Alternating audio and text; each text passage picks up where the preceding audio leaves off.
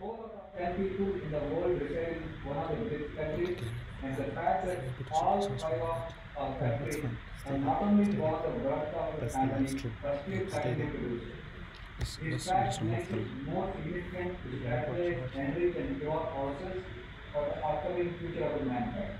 These discussions are especially significant for all of us as the virus continues to affect populations, including people living in poverty situations, older persons, persons with disabilities, youth, and other vulnerable groups.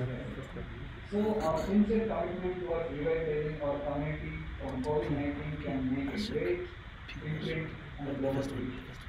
Moving ahead, it is imperative to evaluate our efforts, identify the close association of COVID-19 with socio-economic and demographic factors, health vulnerability, resources and policy response, and come up with a robust plan to mitigate the pandemic and disaster situation. India has been consistently making efforts towards improving the situation which was caused by the pandemic, and I know and I believe my counterparts are also doing the same. This event will provide a space for sharing a demographic perspective on the impact of COVID-19 as well as the response measures, strategies adopted by each member country. More cooperation and mutual understanding among BRICS countries would help us to redefine our strategies in terms of near vaccine initiatives and collaborations, drafting technical protocols about testing measures, development of technology, and replicate the successful plans which work in other countries. I hope every one of us will benefit from this webinar and looking forward for a fruitful day. Now, I request Ms. Lilje Zulu, Honorable Minister of Department of Social Development, Government of South Africa.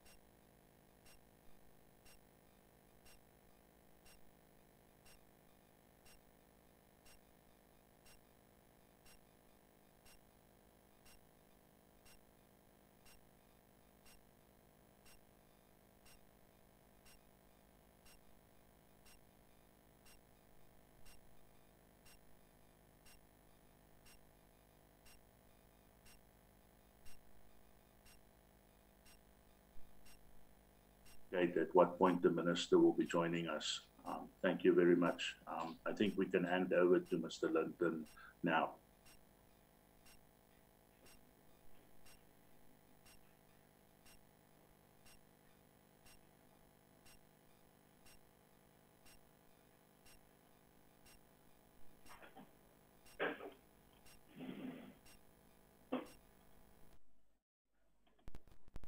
Linton, you are muted.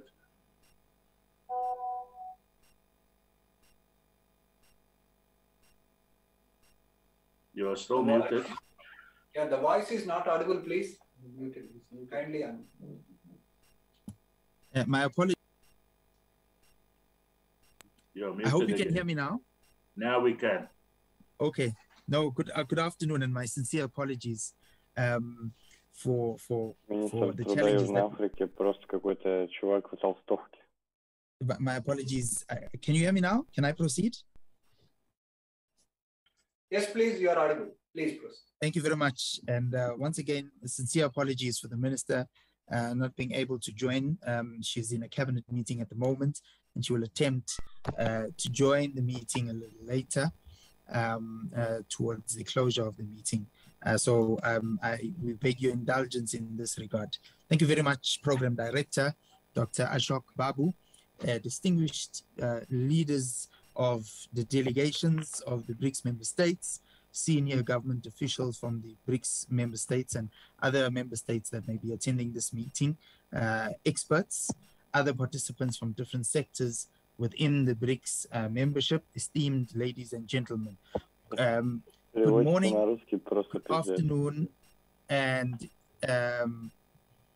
evening, depending on what time of the day you are in the country that you are in at the moment. Let me take this opportunity on behalf of the Minister of Social Development to thank each and every one of you for having made time out of your very busy schedules to join us here in this webinar session. It is a great pleasure for me on behalf of the Minister of the Republic of South Africa of Social Development to welcome you to this BRICS webinar on cooperation and population matters that we have organized as the government of the Republic of South Africa in collaboration with the current BRICS chair, the government of India, under the theme, the demographic impact of COVID-19 and response measures in BRICS countries. As a government of South Africa, we see this as an opportunity to revive the BRICS cooperation on population-related matters in the main, in which we all pledge to cooperate and share experiences in population matters and strengthen South-to-South cooperation on matters of common interest. Esteemed guests, ladies and gentlemen, prior to the 2013 BRICS Summit, the member states agreed to collaborate through dialogue, cooperation, sharing of experiences, and capacity building on population-related matters of mutual interest. Subsequently, the eThekwini Action Plan of the 2013 BRICS Summit mandated meetings of population matters, such as the one we have convened here today. BRICS member countries have several challenges and opportunities in common when it comes to population matters, and we can mutually benefit from our collaborative efforts. The prime objectives of this cooperation is to exchange knowledge and experiences on each other's country's population trends, dynamics, and policy responses, but also to identify further areas of cooperation. Our government is proud to co-host this webinar, which provides us with a platform for sharing information and knowledge on demographic perspectives on the impact of COVID-19 amongst BRICS member states. Without any doubt, the COVID-19 crisis has exposed pre-pandemic fault lines and laid bare some sobering truths about our world. While the full impact of the pandemic is still emerging, and we're already witnessing its immediate disproportionate impact on the most vulnerable children, youth, women, and persons with disabilities, and older persons, of course, the impact tends to occur in our regional contexts. What I mean here is that the outcomes of any number of interventions that a country can implement are substantially affected by the trends and management of the pandemic in the region where the country is located. The pandemic has highlighted the need for policymakers to collectively consider how it interacts with population dynamics and its implications for socioeconomic well-being, and in the long run, of course, for the demographic dividend. I'm deliberately highlighting the demographic dividend because this is the lens through which many African countries look into the future. As part of our efforts to reimagine the well-being of vulnerable groups in the new normal, the South African government and the United Nations Population Fund, UNFPA, hosted a webinar on on demography and COVID-19 in Africa late in 2020. We sought and secured the participation of many African governments and from academics and civil society organizations from across the continent. What we learned from each other was that the pandemic had amplified challenges to the youth and threatened the African continent's prospects of harnessing the demographic dividend. Although many governments have taken an array of prevention and response measures to prevent the further spread of the virus. They have had disruptive implications for the health sector, education and training, and job opportunities. Women and youth were and are still the hardest hit, particularly with regards to access to sexual and reproductive health and rights, services, and an increase in gender-based violence and femicide. To safeguard the demographic dividend from the impact of COVID-19, there is a need to come up with strategic and targeted evidence on which to base short and long-term recovery strategies. We have also learned that the pandemic also threatened the achievement of the 2030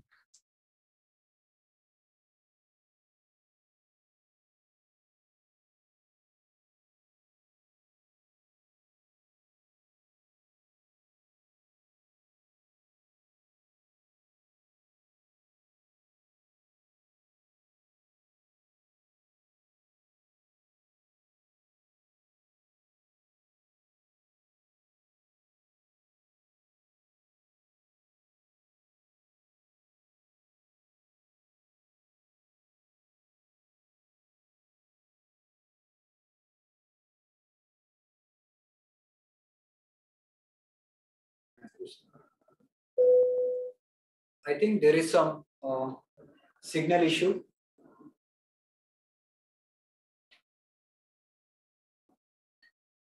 So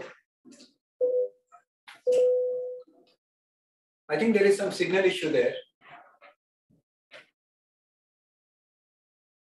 We request to South Africa, they may come back when the signal resumes.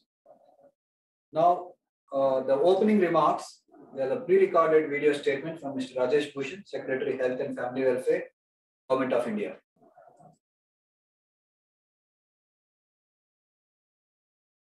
Excellencies, distinguished participants, ladies and gentlemen, let me start with extending a warm greeting from the people of India.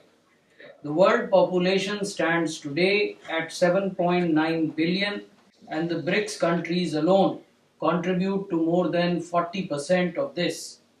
The sheer population share determines the overall global impact on all aspects of development that BRICS countries have globally achieved and are striving to achieve.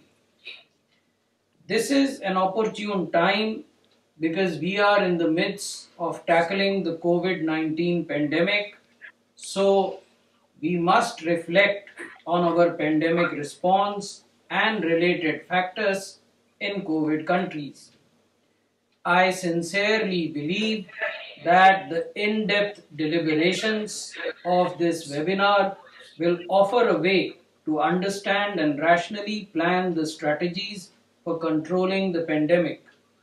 As far as COVID-19 response is concerned, in India, a country of 1.3 billion people, one of the world's largest and most vibrant democracies, we have demonstrated national solidarity under the dynamic leadership of Honorable Prime Minister Shri Narendra Modi.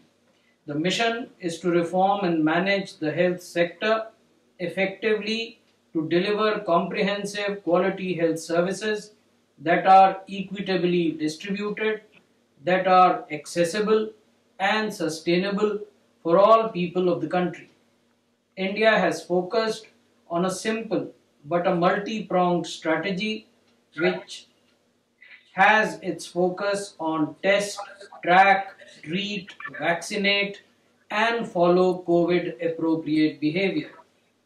We have realized in the last year and a half that this strategy that rests on 5 pillars has brought down the number of cases from a high of 1 million to 125,000 active cases last year and currently below 100,000 active cases.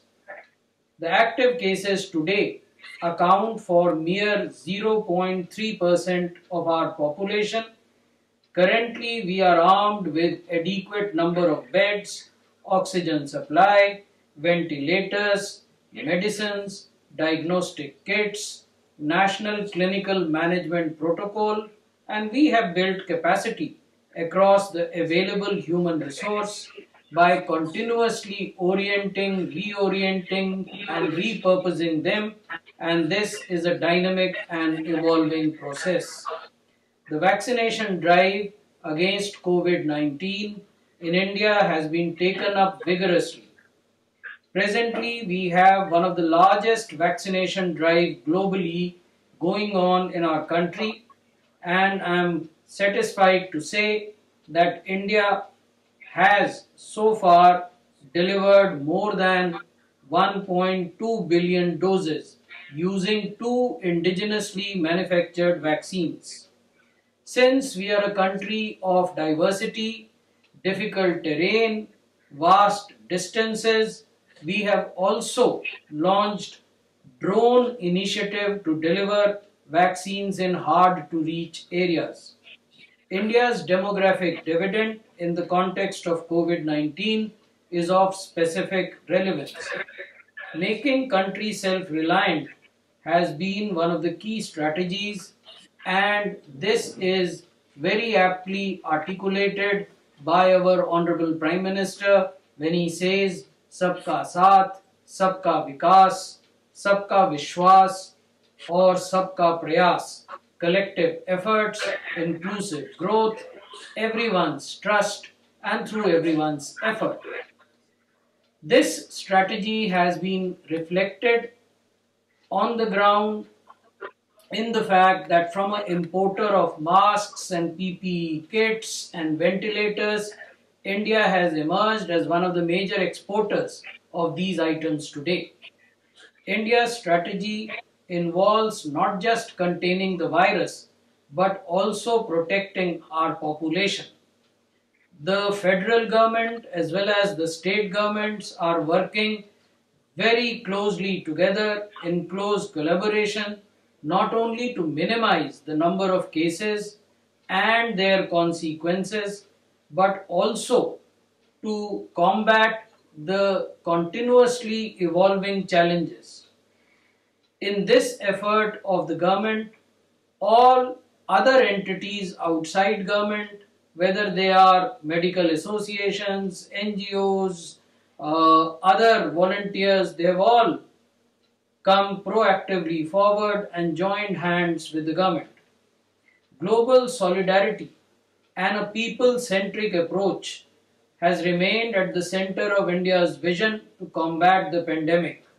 We have actively reached out for global action at various international platforms, and we have actively collaborated with all stakeholders to ensure equitable access not only to vaccines, diagnostics and drugs, but also sharing of the evolving knowledge about the pandemic.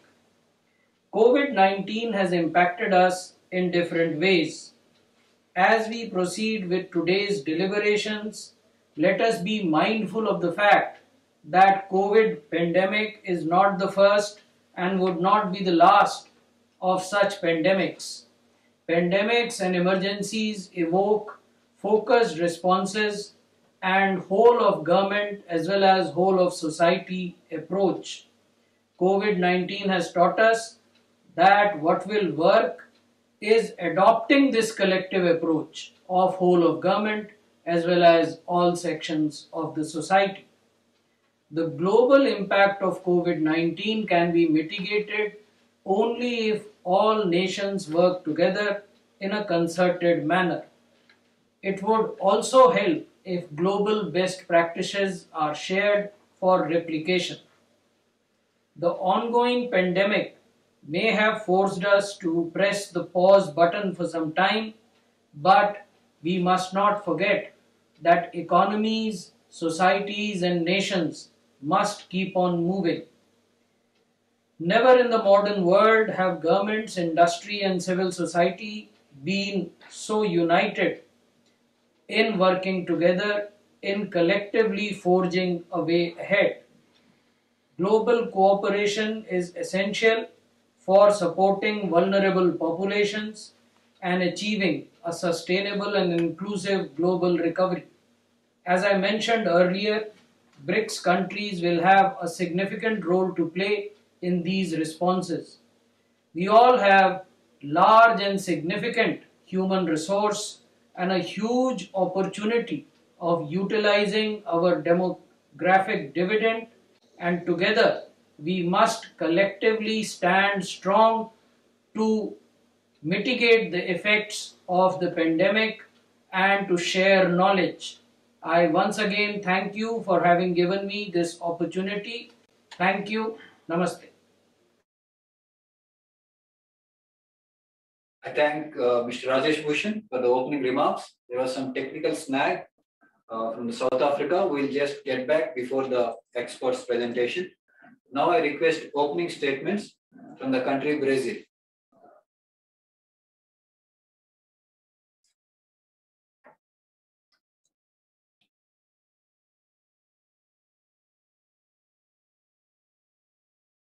Opening statements from Brazil, please.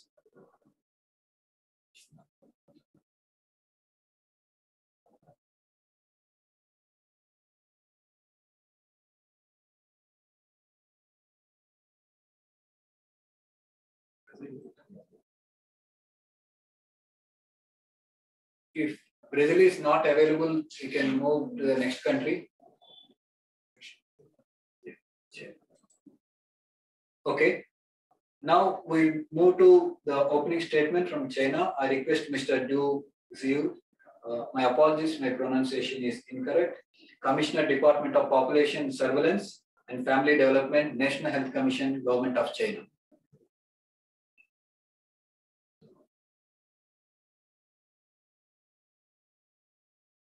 好，尊敬的主席先生，尊敬的各位 Honorable President,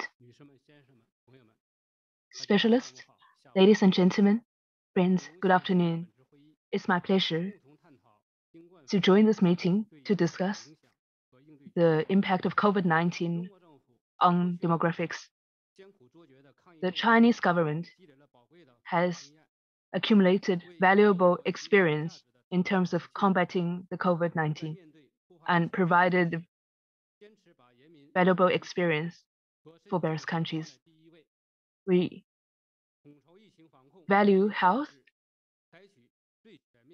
and we have taken the most comprehensive strategy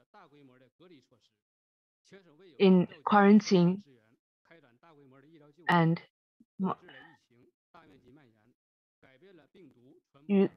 changing the transmission routes of the virus by prevention and complete quarantine. And we balanced the prevention and control of the COVID-19 and the economy's growth.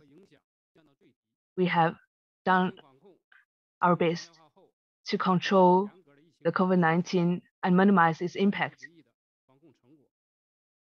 And we have achieved a very well-earned success. Although the COVID-19 has caused many impact to the social and economic development and influenced the achievement of the 2013 Sustainable Development Goal, but we have taken a series of measures. Say, for example, we control the movement of crowds, and we see more challenges in terms of policy making. And demographic workers should see how we can make use of what of our knowledge and our observations, and look at how COVID-19 affects our population, marriages, fertility, and mitigate the negative impacts. I'd like to raise 3 points. Firstly, we should build a model for interaction between the COVID-19 and the population, i.e. the impact model. The various countries are different in terms of population structure and the progress and the impact of the COVID-19. we should look at the differences. Say, for example, does COVID influence each country the same way or differently? That will help us to create a more stable, interactive model. Secondly, we should enforce the demographic observation.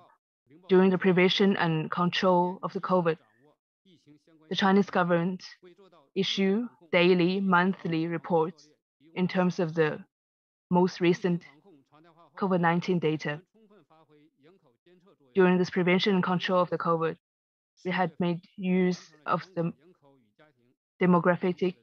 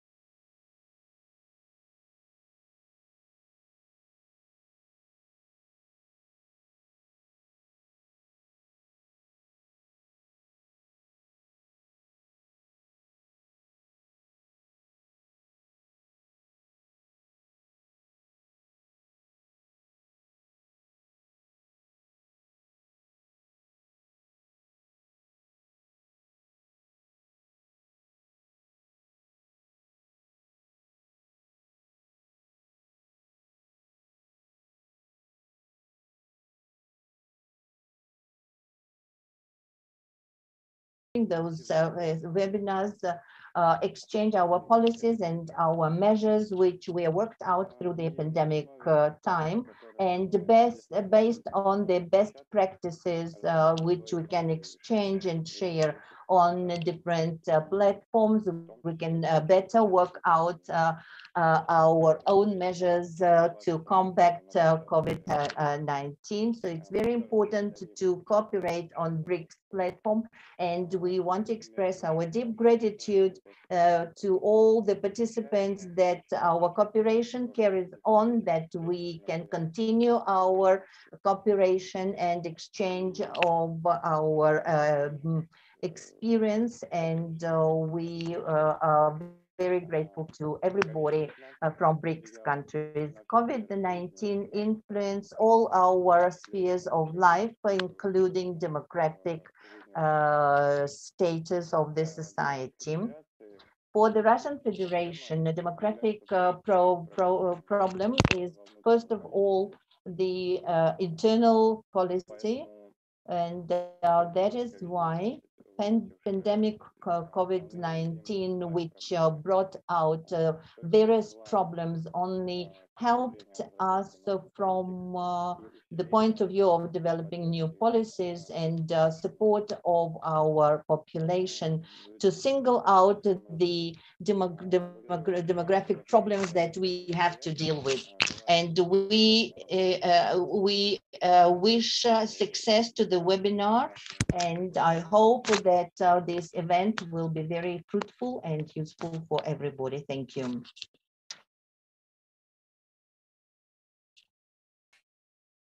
Thank you. There was some technical snag when South Africa was making the statement. Can you please continue? Thank you very much, Chairperson, and once again, apologies for the challenges with the technology on our end. As you would see, we have a challenge with lights where we are. Thank you. Let me just continue from where I ended off. Honorable Chair, the pandemic has highlighted the need for policymakers to collectively consider how it interacts with population dynamics and its implications for socioeconomic well-being, and in the long run, for the demographic dividend. I'm deliberately highlighting the demographic dividend because this is the lens through which many African countries look into the future.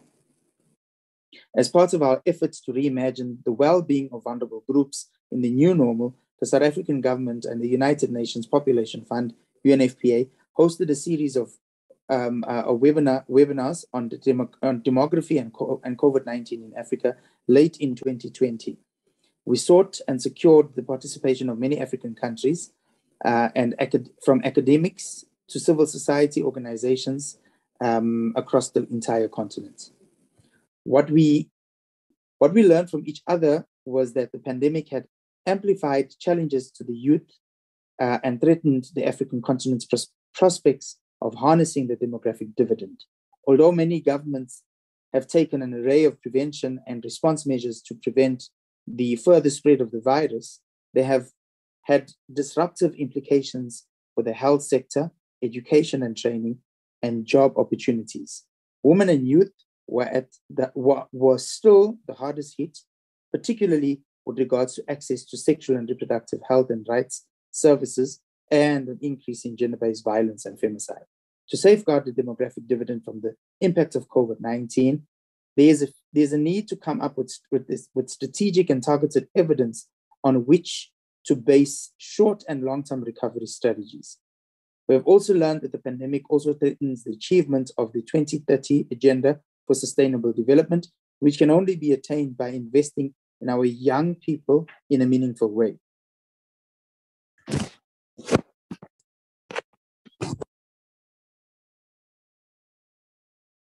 For example, through education and training, jobs and health, including sexual and reproductive health and rights. The upheavals caused by the pandemic present a need for demographers and policymakers within BRICS countries to consider the emerging evidence, the interaction between pandemic and population dynamics and its implications for socioeconomic well-being well-being in the long run and the effectiveness of different response measures adopted by our countries in their fight of the epidemic, and how our post-COVID-19 recovery plans can be informed and sustained by evidence and on population dynamics. I have no doubt that today's meeting will provide an important platform for us as BRICS member states to share our country's experiences and develop joint steps together, working towards reaching a better understanding on how population dynamics interact with pandemics, in this case, COVID-19, and how demographic science can provide new insights into how the pandemic may unfold and the intensity and type of measures needed to slow it down. And of course, rekindle our country's continued commitments towards BRICS cooperation on population matters for the benefit of our country and the peoples of our countries. I therefore hope that every individual in this platform will feel free to contribute fully and honestly to the deliberations in the next few hours. And I wish you every success in the deliberations and pledge our government's continued support towards this important initiative. I thank you. Thank you. Thank you to all the participants in the opening session. Now let us move to the session, that is the officials and experts from different countries. In the interest of time, each country I request to take approximately 15 minutes. Now let us start with presentation from Ms. Isabel Guimari.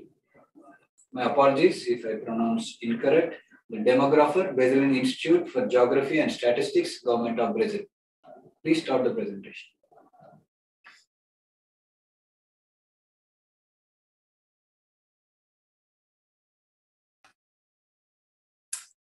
Good morning, everyone. On behalf of the Brazilian Institute for Geographics and Statistics, I'd like to thank you for the opportunity of sharing experiences and data from Brazil on demographic perspective. First of all, I'd like to, I'm sorry, just a second. Okay, right. I'd like to give you a demographic and socioeconomic context of Brazil. Our population is estimated to be 213 million people as of July 1st. We are divided or distributed in 5 great regions, 26 states and 1 federal district, and in between 5,570 municipalities. We also have some territory inequalities, such as socioeconomic, population distribution, and age structure, which I will show you next. This map shows you the Brazilian states and divided into 5 great regions. In the top in green, we can see where the states where the Amazon is. And in the southeast is where São Paulo and Rio de Janeiro are located, the most populated states in Brazil. If we take a look at the economics, this graph shows the GDP, the gross domestic product, and where the most economic developed regions are. So we can see that São Paulo, Rio de Janeiro, and in the south of Brazil as where the most developed states are. About population density, our population is distributed and concentrated, in the southeast, in the south of Brazil, and along the coast. And if we take a look at population over 25 years of age, this map shows the percentage of population 65 over, and it's clearly that the aged population is located or concentrated in the south of Brazil. This is a map of municipalities. So in a COVID perspective, we would imagine that the population most vulnerable to the COVID spread would be located in the south and the southeast of Brazil. If we talk about COVID and age infection, there are no significant differences of COVID-19 infection by age. But when it comes to hospitalization and deaths, yes, there is an increasing risk of age. And that's what we see from data from Brazil. If we take the death registries in between 2019 and 2020, we saw an increase of almost 15% in death registries in Brazil. And the graph shows where the graph shows that the greatest increase were among the elderly, and they were a little higher among men than women. From the subnational perspective, we would think, and from a demographic perspective, that the South would suffer more from the increase in death registries, but what we see is the opposite. The North was the region that most suffered from the increase in deaths. This graph shows the increase in deaths by men and women and by age groups. So the South suffered the least in Brazil, and followed by the Southeast, where the most economic developed regions are. So this gives us an idea that demographics is only part of it, part of the problem, right? We have to take into account population living standards, access to quality health services such as assistance and vaccines, and access to vaccines, and all the actions taken by local and federal governments in order to tackle COVID-19. And this is very important when we talk about subnational indicators. But besides the impact on deaths, we could also see impact on births. We saw a decrease of almost 4.7% in birth registries in between 2019 and 2020. And we also saw a decrease in marriages registries that went down at 26% in Brazil. What we are still following, and it seems that they are getting back to an increased number in marriages registries from 2021 on. And besides births and marriages, we still have migration, and international migration is very small concerning total population in Brazil, but it's very relevant for some northern states population, such as Roraima, which is in the very north in Brazil, and has borders with Venezuela. What we saw was that because of closing borders, international migration went down in 2020, and it has increased again from mid-2021 with the reopening of the borders. And about internal migration, the only information source is demographic census. We have no such registries for internal migration, so we must wait for the next census to have an idea of what's going on population distribution after the COVID pandemic. So it's important also to say that we saw a 15% increase in deaths registries, but we already know that the increase in deaths in 2021 in Brazil would be much harder than in 2020. But we still don't have the final data, of course. So after all this and after all this time, we know that the primary role for demography in tackling COVID-19 is to give society an accurate national and subnational population estimates, always disaggregated by sex and age. And for doing that, we have to face great challenges. First of all, our latest demographic census dates to 2010. So we are working with projections since then.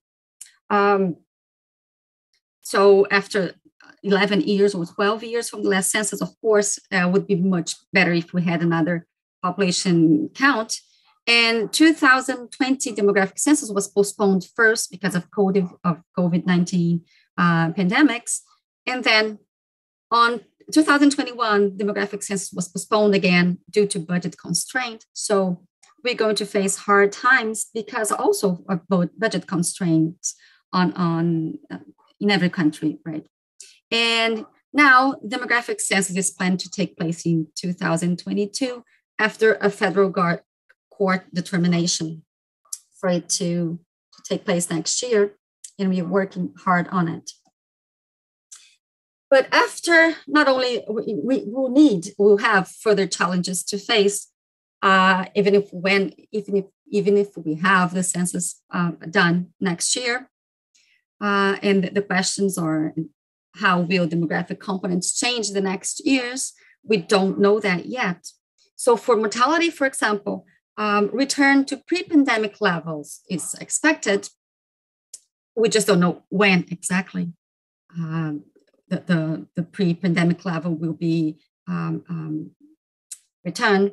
Would that be in 2022, 2023? And how are we going to protect that after it goes back to pre-pandemic level?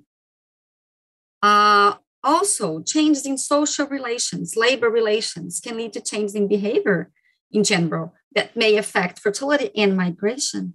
So for fertility, for example, we see a decrease in the number of births since the last years, and it became even greater in 1920. But we don't know the impact for the near future or for the long run, and how is the tendency is going to change from what we already knew or what we already expected for it to change. Also, concerning migration, as I already said, the census is the only source for internal migration estimates, and we really need that information for us to work on better estimates. As last remarks, I just point that the COVID-19 pandemic has revealed challenges for national statistical offices, especially for the demography studies. The next population census is essential for updating our population's projections. And as I said, especially for subnational levels. And uncertainty, that is, I guess, is the only certain thing that we know is that uncertainty will accompany us for the next years. We will probably need to revise our projections sooner than usual, because we actually really don't know what's going to happen to all the demographic components from now on. And of course, the population count before the census is desirable in Brazil. And so besides uncertainty, we have lots of work to do, and all the discussion with the delegations here will be very productive. Thank you very much. Muito obrigada. Thank you, Ms. Isabel. Now I request presentation from Professor Jiang Puling, China Population and Development Research Center, Government of China.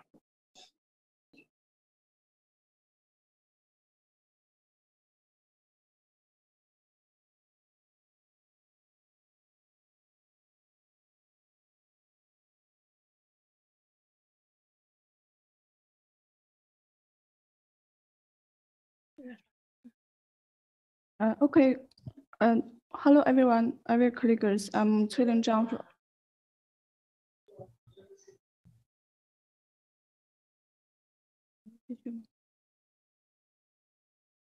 Please wait a minute.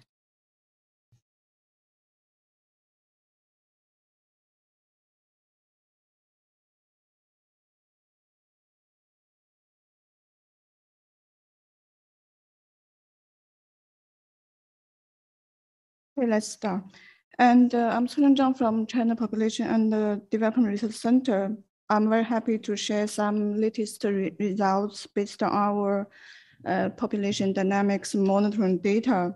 I will quickly go through what's happened in last 2 years, and because we have live cases for deaths. So I mainly focus on the birth changes in last 2 years.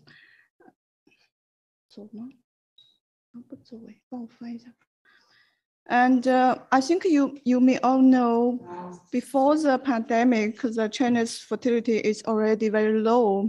And even we have the two-child policy, we only capture the very temporary increase for the birth numbers. And then we have observed a downward trend for the annual birth numbers. And in last 2 years, we even reached the record low birth number and also the record low fertility and 1.3. And again, okay. And regarding to the pandemic situation in China, already as our director mentioned, we have less confirmed cases, we have less deaths, and also because the effective measures by the government taken, so the social anxiety is much lower. And also the government take many measures to ensure the people's livelihood and employment. So we have lower employment rate. So within this context and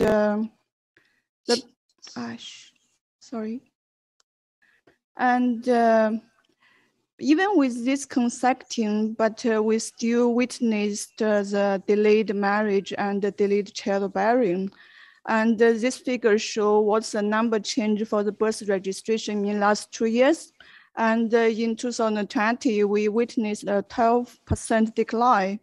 For the first 9 months in this year, if we compare with last year, there's only 0.1% decline. But if we compare with 2019, the decline reached 17.5%. It means people are still postponing their marriage. It will affect the future first birth in next years. And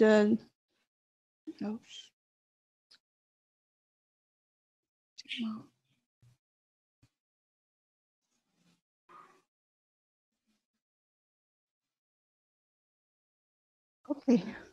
And also based on the survey, we have seen both in Hubei province and also for the national level, people are changing their fertility plan. And 53% in Hubei province, they have changed the fertility plan. And also the people, for the young people, for the urban residents and couples already have 1 child, they are more likely to change. And the people in relatively higher age and for the reproductive group and people who plan to have a second child, they are more likely to abandon their family plan because of the pandemic.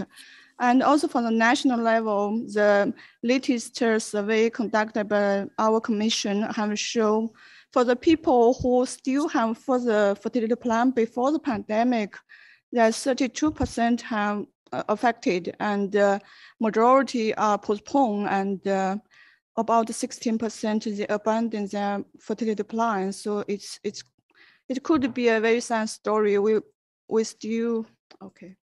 And we look forward in future, they could realize part of the fertility plan. And why the people change their fertility plan? There's top three reasons. First, they worry about there could be some potential impact if they take the vaccination. They worry about the health of the futures, and they worry about they may reach some difficulty to take the maternal and health services during a special period.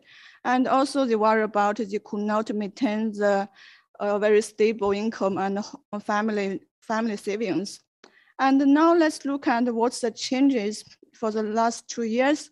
And I will show you the monthly birth change. From this figure, we can see the monthly birth changes in the past 4 years. And we can see it's relatively stable in 2018 and 2019, but we see a very drastic decline in 2020. And also this year, still declining, but the decline is not so stronger as the previous year. And if we compare the monthly births with the same months in previous year, we can see in 2020, especially in the November and December, the decline is much stronger than previous 10 months. And after January in this year, it got a gradual recovery for the monthly births if we look at it in this way.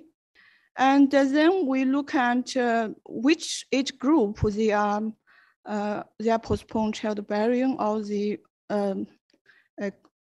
giving up their birth. We can see in last 2 years, the most young age group, which we hear stands for the people aged below, they postpone their childbearing and they reach a very higher, strong decline and a drop. And this trend continues for the 2021, for the first 9 months, still declining, for the much stronger for the people aged below 30.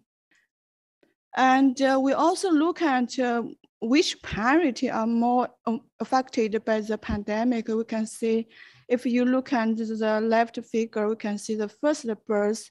For the first birth, the most drastic decline still came from the young age group. And for the second birth, the decline comes from all the age groups. So it means for the young people, they are having less first birth, but for the second birth, it means it also reflects the survey results. For the people who already have 1 child, they are postpone their second child. So this is very a match with the survey results. And because we have the monthly registration data, so we are very lucky to use this kind of data to look at the monthly changes. We can see these 2 figures both show you what's happened for the first birth in the last 2 years. And if you look at the green bar, it means it stands for the people aged below 30. We can see how it declined over time, over months. We can see from first 2020, it already declined for the first 10 months, but it increased declining in the last 2 months. The same trend is still continuing in this year, the first 9 months. Also confirmed, the young people are postponed first child. And if you look at the second child, we can see in last year, all the age group, they are giving much less second child. And this trend continuing in this year and even become much stronger in this year. So it means the second, for the people who are planning to give a second child, they are more delay their fertility plan, and we still worry about what could be the situation for the second birth in this year. And in order to compare between among the provincial level, we compare the accrued birth rate by month, and here we select the October 2020 and the compare point, and we compare the pre-pandemic and also the post-pandemic. We can see all the provinces, they have witnessed a drastic decline for the accrued birth rates. Because we have the latest census, so we use the census data and we use our birth registration data for provincial level. So we captured this kind of universal decline for the accrued birth rates. And if I sum up, we would like to confirm the outbreak of COVID-19 further depressed our country's birth number in the last 2 years, because much less childbearing in past 2 years, especially for the young people, and especially for the first birth, and especially for the young people who are giving first birth. And also we captured the impact for the COVID-19, because much less births also occurred in November and December. And also we captured the second birth postponed because it's dropped sharply in last 2 years for all age groups. It means people are postponed second birth universally. And we also captured the monthly crude birth rates went down, and with a national level will be 13% of the crude birth rate decline. And we also worry about the future because the marriage are declining in the last 2 years, and until this year, the first 9 months is still declining if we compare to 2019. And also the people, because our country already have 2 billion vaccination. Okay, 2.4 billion vaccinations. So for the people who take vaccination, they are postponed childbearing, so it could be affect future births. But we still have some positive sign, as our director already mentioned. Our country and both national and the local government have taken supportive measures to help family to deal with the difficulty for the epidemic, have bring on marriage and childbirth. And also more social and family support have been in fact, and also the child care system is already under construction.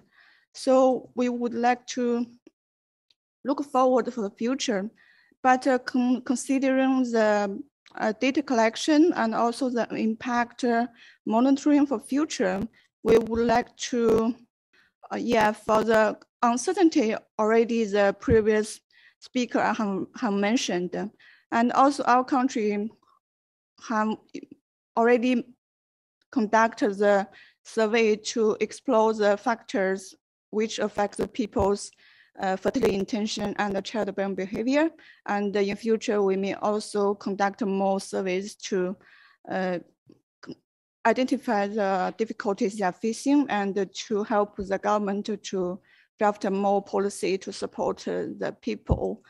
And also we would like to suggest to timely collect the data and also strengthen the population dynamics monitoring and to look at the short-term and long-term evaluation of the COVID-19 on the population dynamics. And also we already, all the results I have mentioned is based on our monthly birth registration and also the vital registration for the birth. And we look forward for in the future, we use much more data, including birth, death, and marriage registration to conduct more deeply research to help evaluate the impact of COVID-19 in future. I think that's all I want to share with you at this stage, and thank you very much. Thank you, Professor Jung. Now I request presentation from Dr. Himanshu Chauhan, Joint Director, National Center for Disease Control, Government of India. Thank you very much, sir.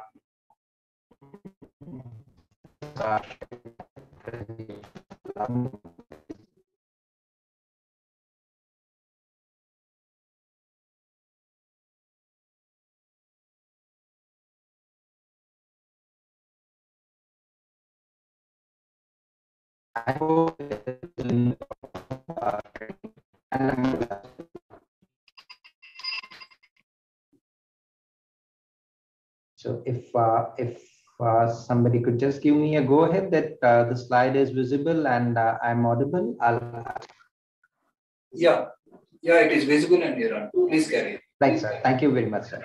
So, Honorable Excellencies, respected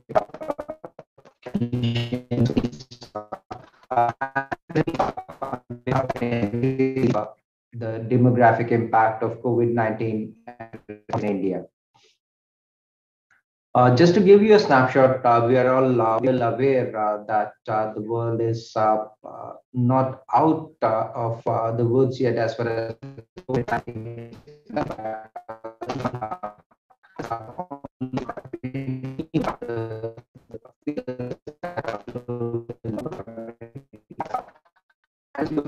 I'll go into the details of the figures, but Dr. Chauhan, your audio is getting muffled. Sir, I'll use the mic that I have. So I hope it is better now, sir. I'm using a headphone. Yeah, it is better. So we know that even today the world is seeing something like 400,000 cases a day, more than 400,000 cases a day, and more than 4,000 deaths every day. So the situation remains grim. Some of the countries are in a relatively better position, while some are seeing a definite surge. If we look at the situation in India, we see that after the second wave, the peak we hit was around 400,000 cases a single day. From there, we have come a lot ahead, and the situation is much better. Looking at the active cases, we have at the moment 95,000 something active cases, and the case fatality rate is amongst the lowest globally at around 1.37%. So a lot of effort has gone into managing this situation and bringing it to its current level. While we were seeing a decline in terms of the second wave that was due to Delta, then the Omicron threat started emerging on the global arena. And as of date, we know that 53 countries have already reported around 1,000 plus cases of Omicron. Probably there are much more than that. In the weeks to come, we'll be getting a clearer picture. As far as India is concerned, we have 23 confirmed cases from 5 states, and the situation is under close monitoring at the highest levels. What we saw in India was that there was during the first part of the pandemic, when it had just emerged globally and it was declared a pandemic, there was a decline in the real GDP up to the tune of, and the sources IMF here, to the tune of 7.3%. But then the swift action and policy response to the pandemic, including the fiscal support and the economic reforms, they led to a bounce back, and the projections appear to be good for the coming years. Our response can be seen on this slide broadly as starting from when the first few cases emerged in India, the focus was mainly on tracing the contacts, and for the first couple of cases, more than 100 contacts per case were tracked, and that was the norm. Almost every case that was detected, there was rigorous contact tracing, and from one COVID lab that was there in the country, which could confirm the cases, we've come a long way since then, to more than 1,000 labs currently. We acknowledge the support of WHO in training and capacity building activities during the initial part of the pandemic. This was followed by a national lockdown, which provided us the opportunity to review and enhance our preparedness measures. This provided a very useful and critical input at that stage when the cases were still at a low number in India. And when the wave did come, we were much better prepared than what we were at the start. So currently, we are looking at a testing rate which is amongst the highest in the bigger countries, and some more than 25 million contacts so far had already been tracked. And at some stage, we could not keep a track of, because it was the states which were doing it. So at the national level, real-time figures of contact tracing and other activities. So my point is that these numbers are not reflecting the effort that has been put in by the states and the country as a whole. And then the vaccine preparations and capacity building. So by January this year, there were already vaccine dry runs happening in all the states and UTs, and it was rolled out finally on 16th January. Just talking about it a bit more. So this is the largest free vaccination campaign globally, and it is the motto of this vaccination program is to ensure that vaccines are available for everyone and they are available free for everyone. Talking about the 360-degree multi-level response that the government of India had. The first thing was the governance. So without the political will, such a major response could not have taken place. So there was political will at the highest level right from day one. Honorable Prime Minister has been monitoring the situation at his personal level, and therefore the entire government and the government's system is involved in the response. There was a rational deployment of health workforce, including task shifting, capacity building, and education and training infrastructural augmentation. The vaccination drive I've already talked about. It happens to be one of the biggest the biggest vaccination drive in the history. Essential supplies like oxygen, diagnostics, and PPE were firmed up. At one stage, India was an importer of PPE, and today India happens to be one of the largest exporters of personal protective equipment. Taking into consideration the needs of the people, insurance schemes like Pradhan Mantri Garib Kalyan Yojana package, which is an insurance scheme for the poor that was put in place. There were robust IT initiatives. Some of them I'll be talking about in a moment for service management systems, and then community involvement. The next stage of the vaccination drive has gone to the people at every doorstep. People are being approached at their household levels and ascertained and motivated for vaccination. So I was mentioning about Honorable Prime Minister's daily monitoring and oversight, and it's a continuous engagement with chief ministers and state health ministers at the level of Prime Minister. There have been group of minister meetings monitoring the situation continuously. The Ministry of Health and Family Welfare has a joint monitoring group to closely watch the situation, and the WHO incident management team is also involved. I've talked about some of these so I wouldn't like to go into the detail given the paucity of time, but we have the response required a huge redeployment because the healthcare system wasn't geared. Nobody in the world was prepared for such a pandemic. It was a huge task.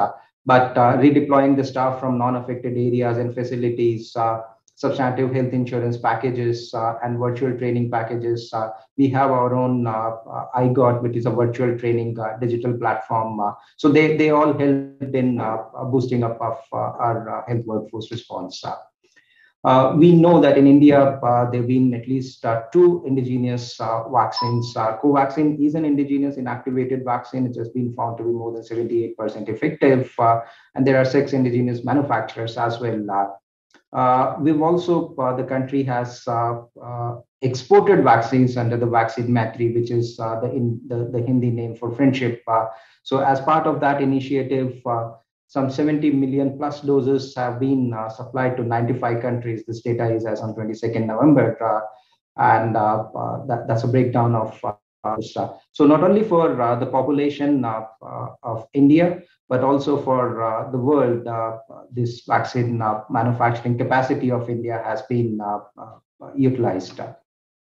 There was a phase during the second wave when oxygen became an issue of concern, and the government of India initiated responses which ranged from oxygen expresses, wherein oxygen was delivered, some 14,500 metric tons of liquid medical oxygen to the nation. It was a huge task that required coordination between various stakeholders and right at the very top of the governance. But this was managed. And then the testing was another major area where self-sufficiency was obtained in a very short period of time. I'll talk about the existing strategies just very briefly. I mentioned about the financing part, wherein insurance scheme, this is to the tune of 22.3 billion USDs for the poor to help them fight the battle against the pandemic. Recently, the health budget has also witnessed a huge upsurge to the tune of more than 130% increase in the health and wellness component. Amidst the pandemic, India worked on a new set of e-governance solutions. This was very critical as the social distancing norms and the COVID-appropriate behavior forced people to go virtual in a virtual mode. So teleconsultation services, Pan-India telemedicine network of more than 150,000 health and wellness centers, I talked about the Government of India online training platform. And then we had our Arogya Setu app, which is a contact tracing app, utilizes the Bluetooth availability on the mobile phone.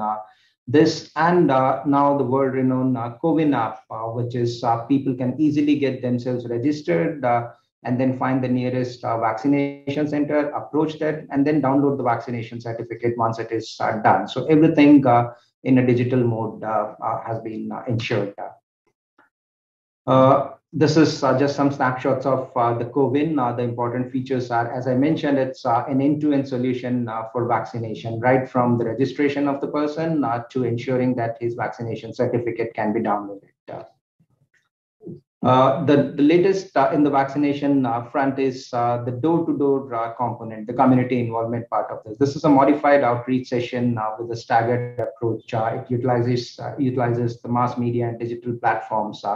Every household in the country would be approached to ascertain if the people have been vaccinated. They will be motivated. If there are reasons for lack of a response, they'll be addressed. So this has been announced by the Honorable Prime Minister recently.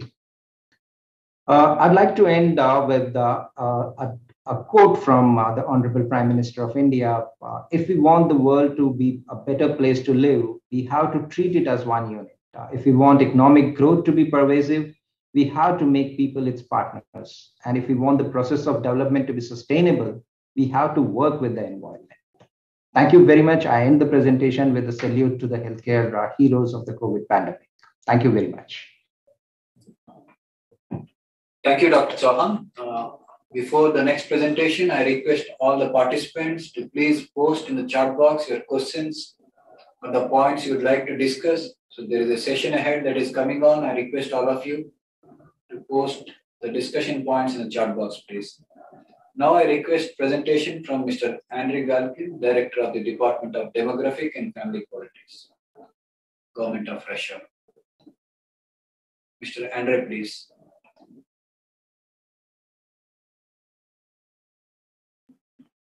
Добрый день еще раз, коллеги.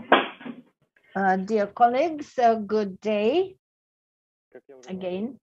As I said, the demographic development of the population is a priority of the government of the Russia.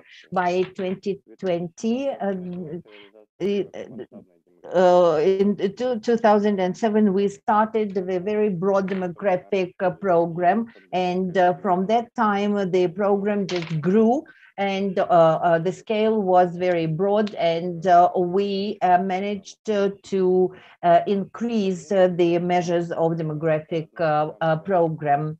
Demographic program is very important for the government of the Russian Federation. This program was adopted for 10 years and going up to the 2016, and then the demographic program is improving all the time. We are spreading the directions and approaches that are used and measures that are used for the population, for improving of their residential and educational, medical benefits. Then they get quite a lot of money for the birth of the second birth. It's a family capital which motivates we call it maternal capital. And then it was always also covers the birth of the first child as well. So about 12 million women received, or families received, that motherhood fund, which they use for the family benefit. The amount of this fund is indexed so that it keeps growing and corresponds, and it's about $6,000 US, and for the second for the second child, about $16,000 US dollars if the family hasn't received the first amount for the first child. So this is the motivation program for the motivation of the birth rate. The support fund also goes for the age of 3 years old of the child. So thanks to all those measures, the birth rate grew and by 1.8.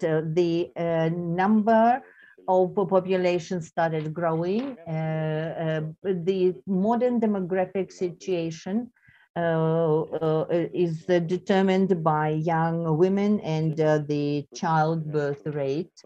Many families experience material problems and challenges, including the ones caused by COVID-19.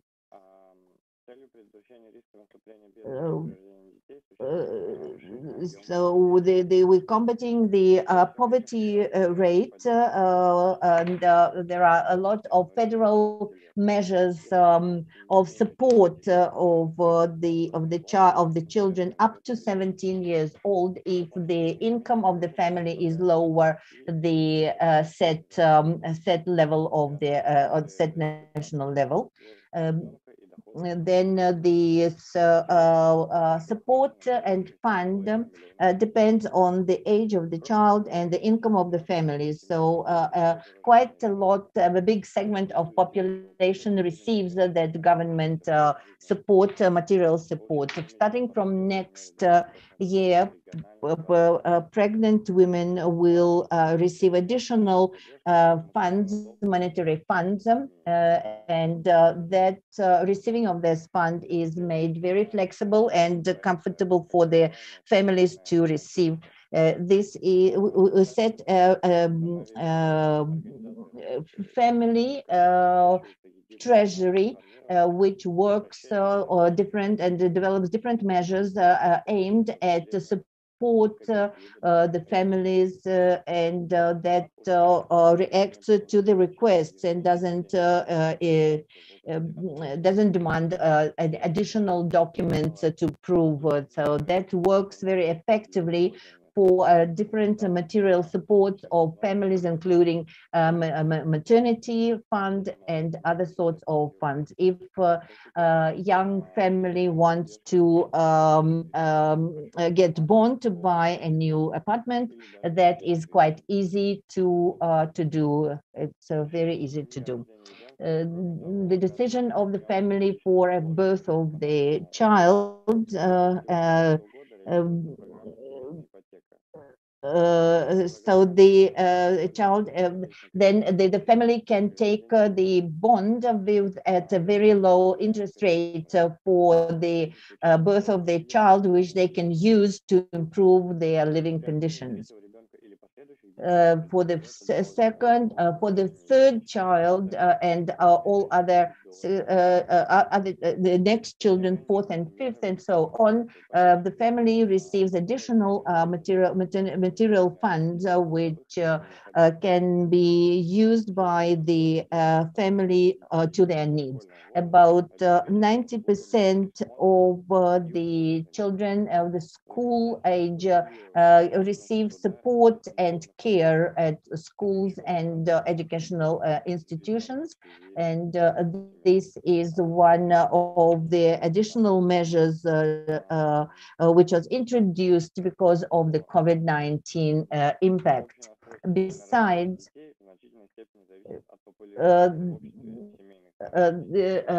so the childbirth depends a lot on the family values and spreading of the family values in the community, and we think that the childbirth is a very important basis and support greatest value of the family, and this approach has been adopted by the government in the measures and aimed at motivation of the childbirth. the government, together with non-commercial organizations, have developed a lot of different measures to support young families and then the families which are planning to have a child.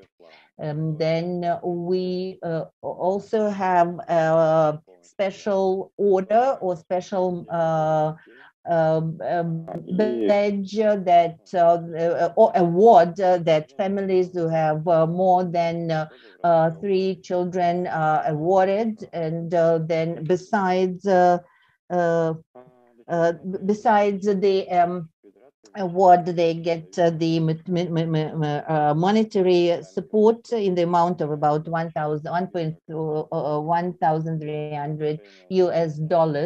And then all those measures for motivation and support of the families, especially with low income, are developed and improved, and as well as the measures aimed at improvement of the medical care, health care, and education. Then the additional measures worked out for regarding the employment. Now, with the appearance of new types of COVID, the government policy is aimed at the increase of their income and support to especially low income families, so that they have their trust in and believe in future, so they know and they are confident in their futures. So we are prepared to work at different platforms, including BRICS, for the development and sharing of experience, developing of new effective measures that are aimed at the support of our demographic situation. Thank you very much for your attention. Thank you. Now I request presentation from Mr. Jacques Van Zuela, Chief Director, Population and Development, Department of Social Development, Government of South Africa.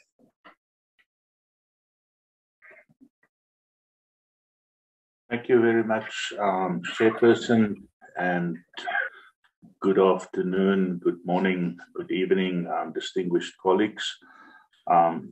The hosts will share my presentation. Let's just see when it comes up.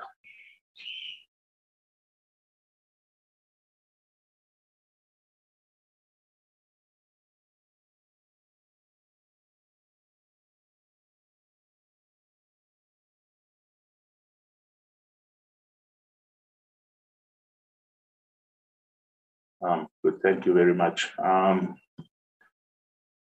We can move to the next slide. I'll obviously present on South Africa in relation to the same theme. As the Director General of Social Development indicated in the opening remarks, without any doubt, the COVID-19 crisis has exposed pre-pandemic fault lines and laid bare some sobering truths about our world, and obviously about our own country as well. Even though the full impact of the pandemic is still emerging, we are already witnessing its immediate measurable impact on morbidity and mortality and mobility. Emerging impacts result from the socioeconomic disruptions that it caused and affect the most vulnerable: children, youth, women, older persons, and persons with disabilities. I will, in my presentation, elaborate these themes as they've been observed in South Africa, as well as in the entire African continent. Next slide, please. Just by way of background, South Africa is the smallest of the BRICS member countries. Our population is slightly above 60 million and grew by 1% in the past year. The over 60 population which is the population most vulnerable to the direct impacts of COVID-19, is 5.5 million people, which is about 9.1% of the total population. South Africa has experienced the highest levels of COVID-19 spread and mortality in sub-Saharan Africa. In the past week, the reported cases of COVID-19 in South Africa surpassed 3 million, and the reported COVID-19 deaths passed 90,000. Important also to note is that the so-called excess deaths that have been recorded since May 2020 in our country have been 273,239. So that's basically the number of deaths that have been recorded, more than what was projected on the basis of mortality trends in the previous 2 years. So whilst COVID-19 has had a devastating social and economic impact, the change in the population age structure is minimal. However, the following indicators of mortality were impacted by COVID. There was a significant rise in deaths in 2021, approximately by 34% from the previous years. South Africa experienced both our first and second wave of the pandemic in 2020 and in the period December-January between 2020 and 21. As well as the third wave started rising in June 2021, and the fourth wave is rising as we speak. This resulted in a significant increase in the crude death rate within a year, from 8.7 deaths per 1,000 people to 11.6 deaths per 1,000 people. When one takes these mortality figures and then recalculates the life expectancy at birth, there's obviously been an impact as well. So our life expectancy at birth declined from 65.5 on average to 62 years. So that is by three and a half years. Also important, I think, as is the case in most countries, no significant impact on child mortality levels have occurred due to COVID-19. The other directly measurable impact of COVID-19 in the country has been on migration. There's been a marked reduction in international migration into and out of the country, which is obviously indicative of the COVID-19 travel restrictions globally over the past 16 months. But also internal mobility in the country. Can we go back to the previous slide, please? Internal mobility within the country in this period has also reduced, and many movements have been of a temporary nature. The COVID-19 travel restrictions has particularly hit our tourism sector very hard, and I'll make a few remarks later on the significance on that. In terms of sectoral impacts of COVID-19, I'll refer to a few. The most obviously has been in the health sector.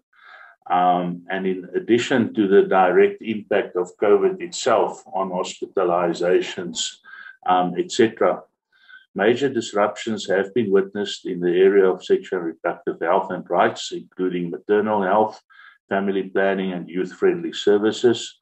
So that was basically because supply chains of family planning commodities were disrupted, especially when COVID hit at first. Often service delivery points would be temporarily closed because of COVID cases inside the service delivery point. Also, people reported reduced access to services due to the movement restrictions that were imposed, particularly in the first wave of COVID, and of course their own fear of contracting COVID-19 at health facilities. There is also emerging evidence of increased teenage pregnancies during the course of last year.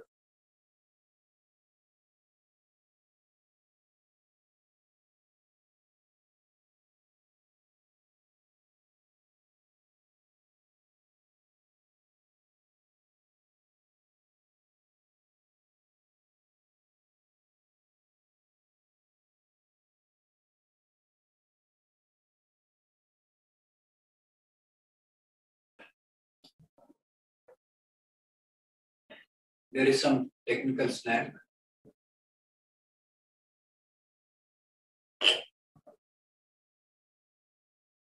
Mr. Jacques, could you hear?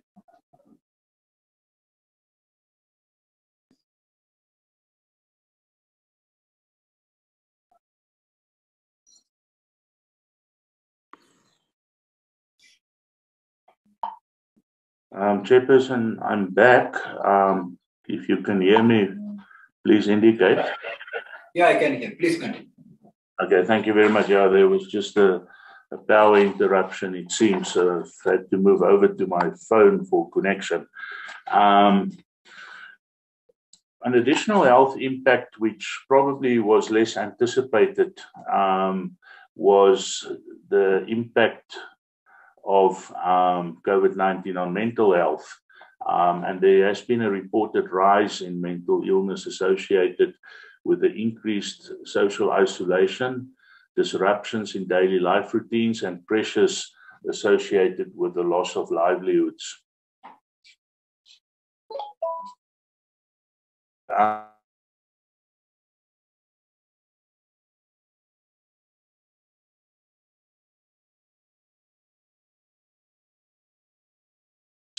And the diversion of resources for other critical healthcare needs to COVID-19 responses. In our country, incidents of sexual and gender-based violence, including intimate partner violence, were also noted to be on the rise during the pandemic.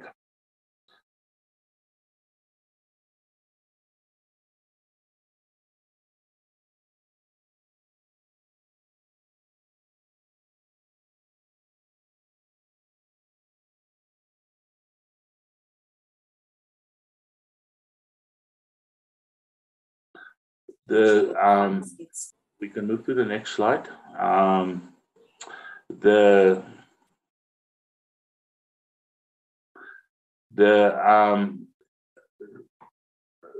major next area of impact of COVID-19 in our country has been on education and training, because there has been a widespread full closure of learning institutions during many parts of last year.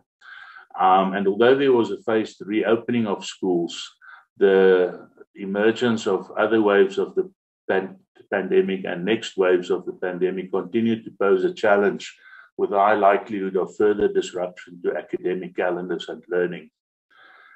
In the context of physical closure of learning institutions, efforts to enable the continuation of learning have hinged on homeschooling and open distance and e-learning strategies. These digital platforms are, of course, dependent on internet access and electricity, and therefore left learners in many rural areas as well as the poor urban areas of our country further behind. The consequences of the closure of schools and other training institutions have notable potential to undermine the development of human capital that is required to harness the demographic dividend to which our Director General referred in his opening remarks. Not only will there be a long-term impact on learning outcomes, but it is also very likely that a lot of young people may indefinitely drop out of the education system.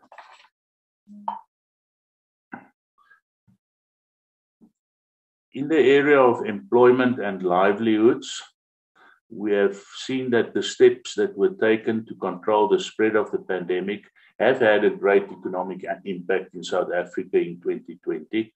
Our GDP declined significantly during the year, and that led to large-scale job losses and reduced incomes.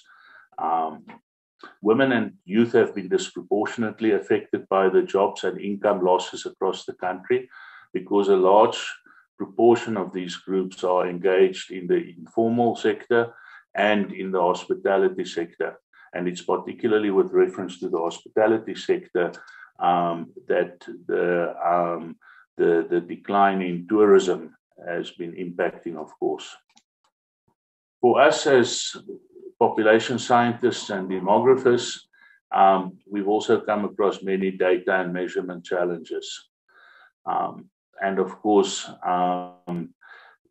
one of the key challenges for evidence-informed decision-making in the country is a lack of adequate quality and timely data. COVID-19 has amplified the need for strengthening such data and measurement, but at the same time, COVID-19 has made it very difficult to collect data in traditional ways. And I think one practical example is that due to COVID-19, we had to postpone our national census, which was supposed to take place in October this year, to a point in time during next year. Various response strategies and innovations have been deployed in South Africa across various sectors in order to cushion citizens against the adverse effects of the pandemic. For example, in the social sector, in education, and in view of the challenges that I've mentioned earlier in relation to internet, online learning has also been provided through the use of radio stations and television education programming. And in cases, school materials were also delivered to remote learning areas. In the area of sexual and reproductive health and rights, we've embarked on social media campaigns and information services to young people in digital formats. And then the financially major part of the government support measures in relation to the impact of COVID has been in the area of social protection. Social grants have been ramped up to cushion citizens against the adverse economic impacts of the pandemic. So, for example, provision was made through the Unemployment Insurance Fund to support people who temporarily lost their jobs due to COVID measures last year.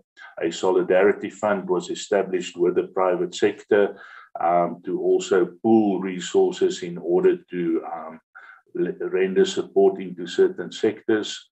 In many instances, food parcels have been distributed by the government as well as civil society organizations.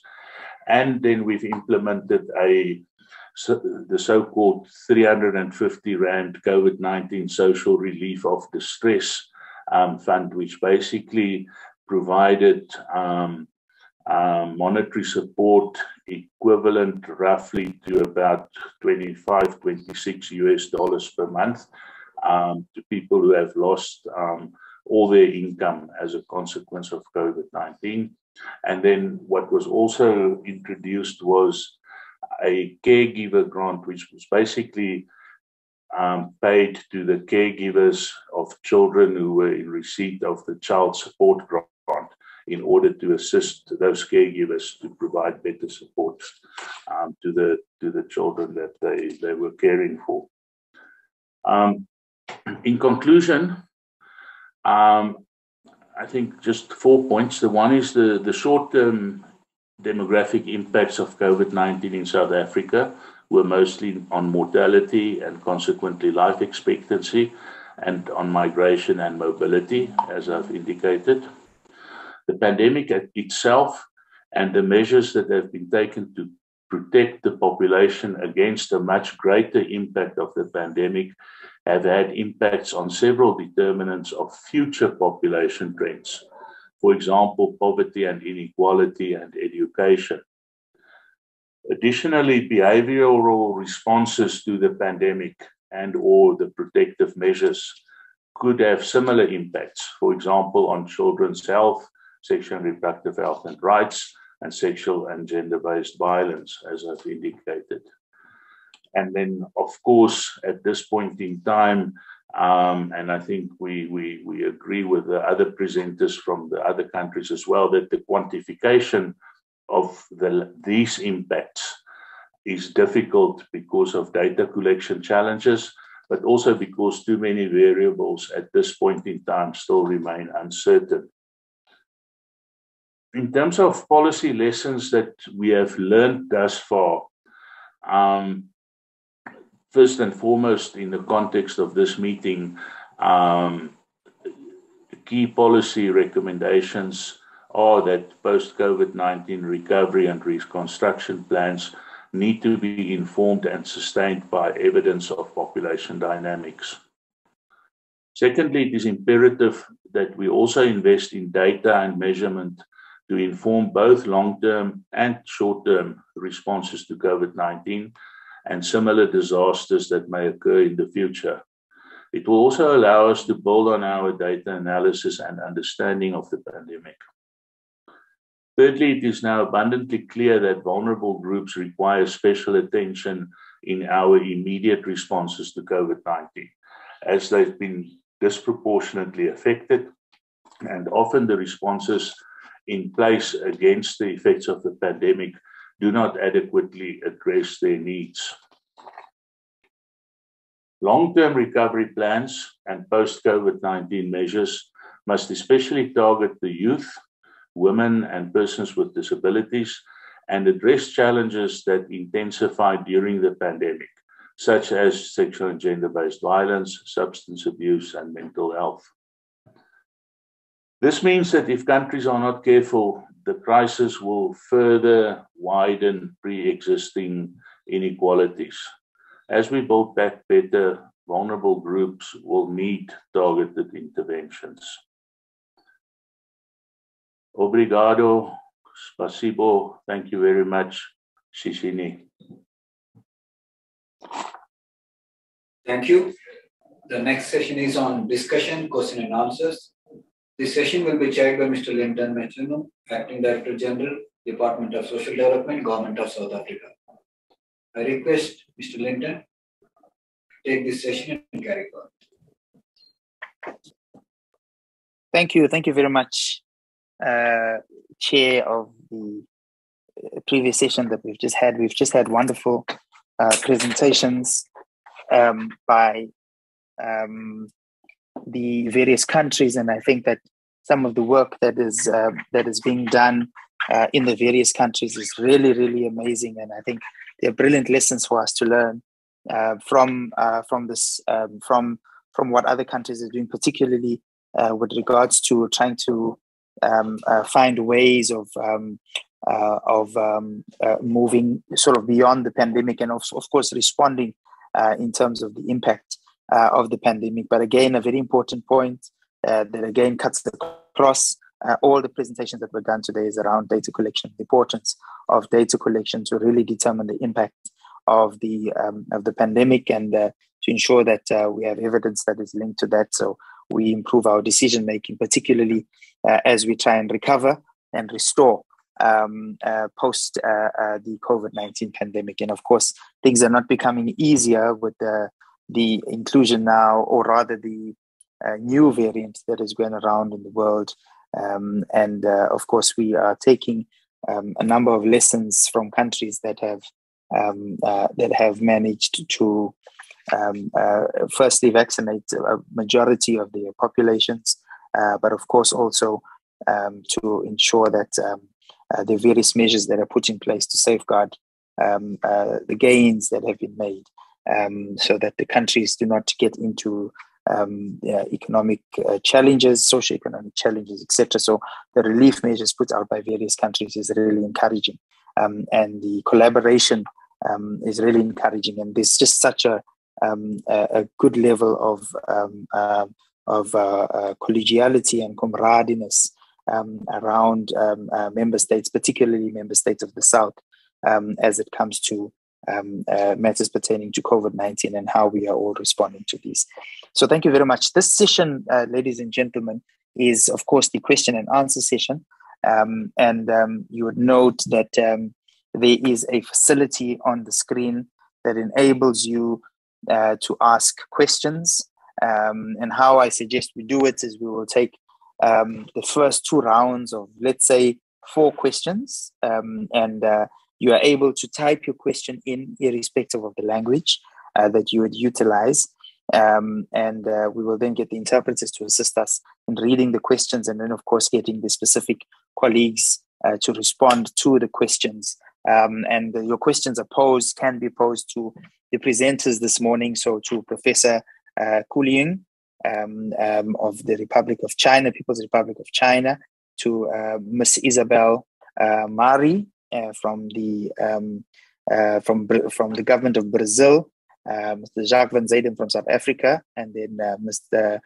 Andrei Galkin from Russia, and of course Dr. Sujit Kumar from India. So what I would suggest we do is that we shoot straight into the questions, and we'll then get guidance from the interpreters whether there are any questions that have come in as yet. I don't see any questions yet, so we will take the first three if there are some questions coming in now.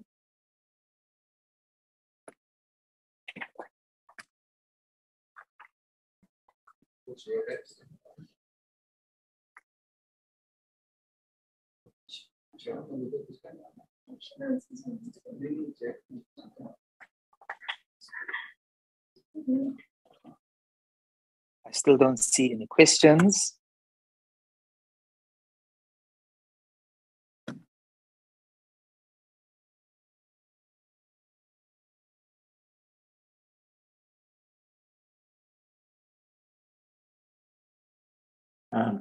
Chair, I see two questions to China that are in the Q&A box.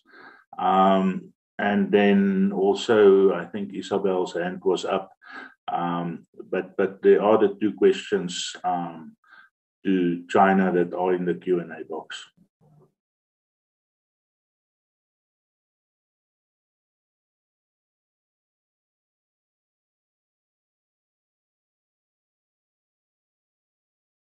Okay, Jacques, I'm not sure whether it's a question. It looks like a comment, anonymous attendee. Can we really explain the drop in marriages as such?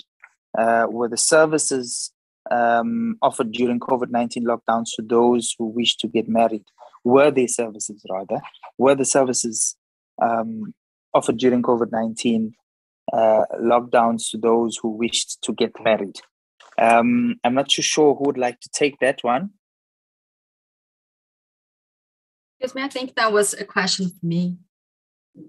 I'm not so sure, but I think it was for Brazil's presentation. Yes, okay, please go ahead and respond to it then, ma'am. Thank you. Okay, so first of all, I'd like to congratulate all the panelists for all the great presentations. And thanks for the question. I think it was, Mr. Linton, are you talking to us? I can hear you. No, okay. So thanks for the question. I think it was really for my presentation. And thanks because I really forgot to mention that. The registration offices didn't close totally during the beginning, in the beginning of the pandemic, but they reduced the hours of services in the whole country. So of course there was some difficulties in getting to marriages registration as also for birth and deaths registrations also. And so part of the increase in or the decrease in marriages registrations can be because of social distancing measures. And so mobility was reduced, and also was more difficult to get to the offices. So what we have to do is to still observe the registration of these statistics to see what's really going on, if it was really a point in time and marriages went back to normal levels, and also for births. But for births, we have already seen that they still went down in the beginning of 2021. So it's just not a measure. It's not a matter of delayed registration or delayed registration, but maybe a decrease in the number of births. Thank you.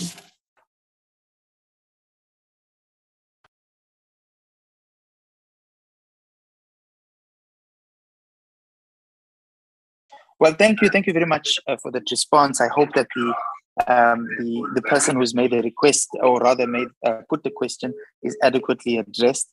I will quickly go to the next one, and it's from Cornelius Groenewald, and it says issues regarding human rights were less emphasized in the presentations, but are important. The issue about compulsory vaccinations comes to mind. Any comment to address this aspect, perhaps? And let me, for this question, let me ask. I will ask maybe our panelists can give us just a brief, a 1-minute response to this question by Cornelius. Can we start? Maybe Jacques, would you like to come in on that quickly, and then we'll come to Mr. Andy and Andre. Jacques, do you want to take a bite at that? Yes, thank you very much, Chair, and thank you very much, Connie, for this very important question. Yes, of course, human rights are important, and I think one of the things that I've made reference to in the presentation, but maybe what one should just emphasize is that there's been a great concern around the enjoyment of sexual and reproductive health and rights, and of course the rights that are supposed to protect women and other vulnerable individuals against violence. The pandemic definitely has demonstrated its potential to infringe on human rights, and one has to, in one's responses, try to ensure that the rights agenda does not get abandoned in the process. I'm not sure whether I'm the right person to express myself on vaccination and the rights associated therewith. I think that is a conversation that is taking place in our country at the highest level between different stakeholder communities, of course, led by the government. I think our leadership has made it clear that nobody will be forced to vaccinate, but at the same time, I think part of the sort of emerging logic is that that people also have the right to be protected against those who maybe choose not to vaccinate and therefore carry greater risks with them. But it is an ongoing conversation in our country, and I think it would be very interesting for us to hear from the other BRICS member countries as well what the thinking in their countries are around this issue, because I think it's a debate that is emerging everywhere at the moment. Thank you. And I think just to just flag that before Cornelius's question, there was another question by Willis as well, yes, which I'd like to ask you to just come back to after you've dealt with this round on Cornelius's question.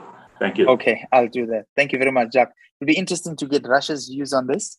Mr. Andre? Just quickly on this question, and then we'll go to the People's Republic of China, Professor Kuling, afterwards. Спасибо, председатель, за предоставленное слово. По поводу соблюдения прав человека. Regarding the human rights and vaccination, the position of the government of the Russian Federation and the president of the Russian Federation at the moment is the basic right of any person or rights should be observed, and the person can choose whether to be vaccinated or not.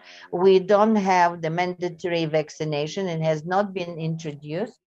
And this issue has been considered on the level of the government, and the president of the Russian Federation constantly monitored and we monitor the dynamics of the pandemic. It is a very complicated issue that should be treated from various aspects.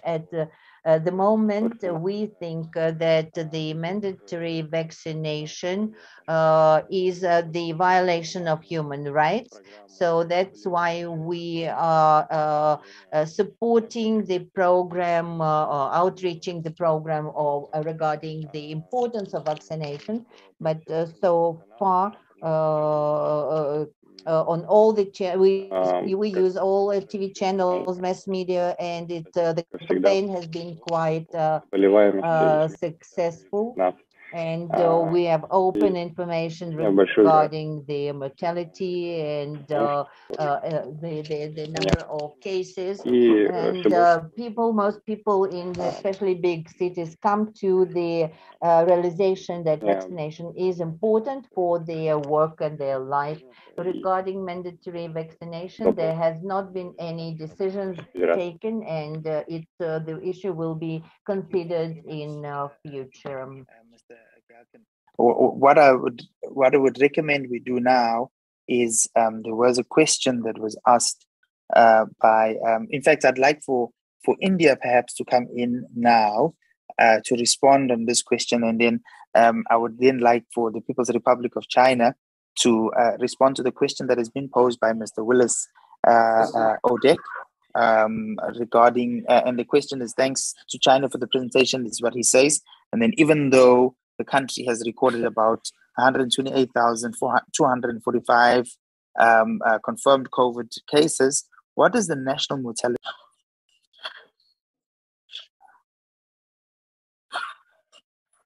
after the pandemic? Have remarkable changes been seen in the crude and age-specific death rates? And this is from Willis Odek, who's at UNFPA in South Africa. I would like for the Professor Kuling to come in quickly and respond to that, and then I'll quickly come back to India to give us a sense from Dr. Kumar.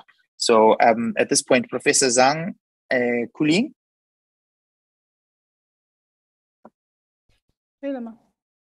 Okay, thanks for Will raise this question and repost the question in the Q&A box. And here I would like to tell you some numbers. First, the total population in China is 1.4 billion, according to the 2020 census, and annually deaths will be around 10 million. So if we now look at the deaths according to the COVID-19 is only 5,000. So in my view, it not bring significant change for the crude death rates. And also we still need to look at more detailed age-specific data to look at the results. But I don't think there will be much big change because the total population size and also for the numbers in each age group. Of course, the people who aged in higher age, like 60, 80, they will affect the age-specific death rates, but we still need to use the census data to look at the results. If we have any update, I would like to share with you. Thank you. Thank you very much, colleague from the People's Republic of China. I'd like to ask our colleague from India now, Dr. Kumar, if you can respond to the question that was asked by Cornelius with regards to the human rights aspect, whether issues regarding human rights were less emphasized in the presentations, but are important. The issue about compulsory vaccinations comes to mind. Any comments to address this aspect? Thank you, Chair. Professor Kumar is not here right now. He's at what the minister. So I'm just filling in for him. And I'm the advisor here for family planning and maternal health here in the ministry. And regarding that query that you raised about the human rights and COVID vaccinations, all of us recognize that human rights are important, but so are human lives. So that has to be behind the policy of the government. While we do not have any mandatory policy over here to vaccinate each and every person by force, but we believe that the evidence has shown that vaccination has been able to reduce the mortality substantially as well as the morbidity substantially. That has been brought out very clearly. So say after the second wave, when around 65% of our population got vaccinated, now we are not seeing so many of our COVID cases lining up in the hospitals anymore. So our hospital beds are comfortably available, so are all the equipments. So there's no pressure as such on the system, even though your COVID pandemic is still going on. Secondly, another evidence that is here right now is that Omicron, which is coming. And because of the Omicron, these numbers that we are getting, the infection numbers across around, I think, 40 countries in the world. And even there, what we see is the severity of those Omicron variant is not very much. It's not really posed as a major public health problem as of now, and the hospital admissions are under control, and so are the COVID deaths. That being the case, we believe that vaccination is probably the way to go to reduce the chances of morbidity in the general population. Having said so, we do have a program which is in the name of our Honorable Prime Minister to go to every single household and really counsel the people there about the advantages of vaccination. So when you're counseling the people over there, many of them get converted and the vaccine hesitancy disappears. It appears that the perceived side effects of the vaccines have not been very well explained to the people at large. So when we are going from house to house, all our workers are on the ground. We are able to convert at least 30 to 40% of those clients who otherwise had vaccine hesitancy agreeing to have the vaccine. So although we do not have a mandatory policy, but we have a proactive policy to reach people and provide the vaccines to them so that we are able to actually cover majority of a population. And all of us know that if you have a vaccination rate of say 75 to 80%, you build up the herd immunity, you stand a better chance of surviving the pandemic. So that is the lessons that we have learned from our experience with the vaccines as well as the pandemic. And we are really putting into practice. Back to you, Chair.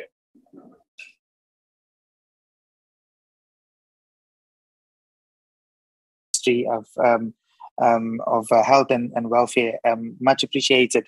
We've just got two more questions left, or three questions rather, and I will ask very quickly.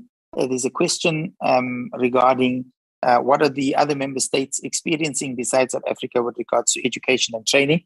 I would like for the People's Republic of China to respond to that one around education and training, and then I would like for for Russia and Brazil to respond to the question regarding whether there could be any successes in positioning population dynamics to guide allocation or earmarking financing for COVID-19 recovery, especially special drawing rights, debt relief, or suspension initiatives. So we'll ask very quickly for Brazil and Russia to respond to that question. Let's go to Brazil now and then to Russia.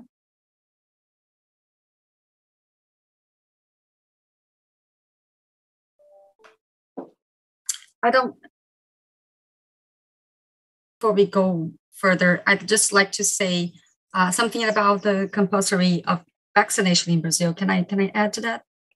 Yes, indeed. Okay, so all right. So vaccination is not compulsory in Brazil.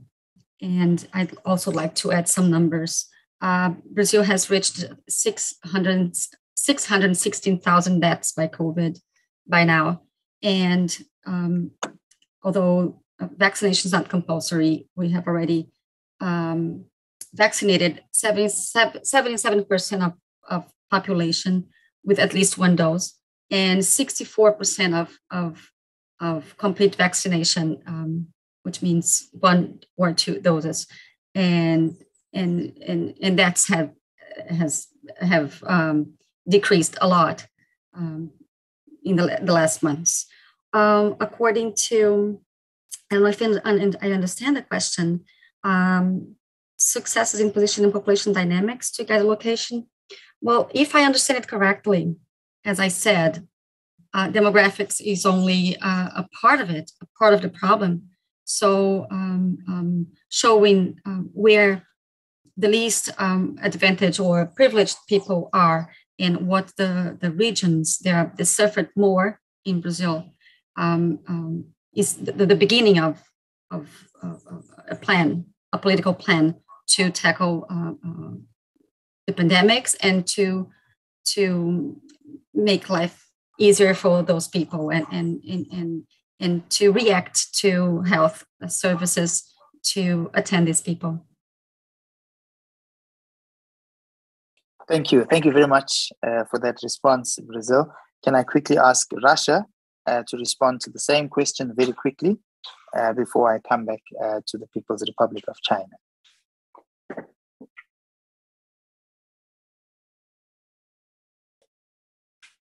Mr. Andrei Galkin. The question that was posed. Okay. Да, спасибо большое. Спасибо. И налоговых каникул. So the question regarding the debit during the pandemic, there were measures of support of the population, which it's not the для малого бизнеса и для бизнеса в первую волну it's the for funds in 2020, the postponement of the payment of taxes, and the business got the delay for the taxes to the budget. And also there were complex programs for the favorable credits for the aimed specifically for the salaries to the people who were temporarily were not involved in employment due to the COVID, because the institutions were closed for during, like for example, different restaurants, shops, and other public places. At the same time, when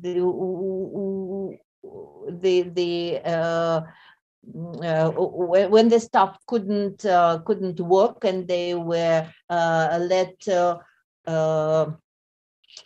so they were not allowed to come to the working place, but they received their salaries in full.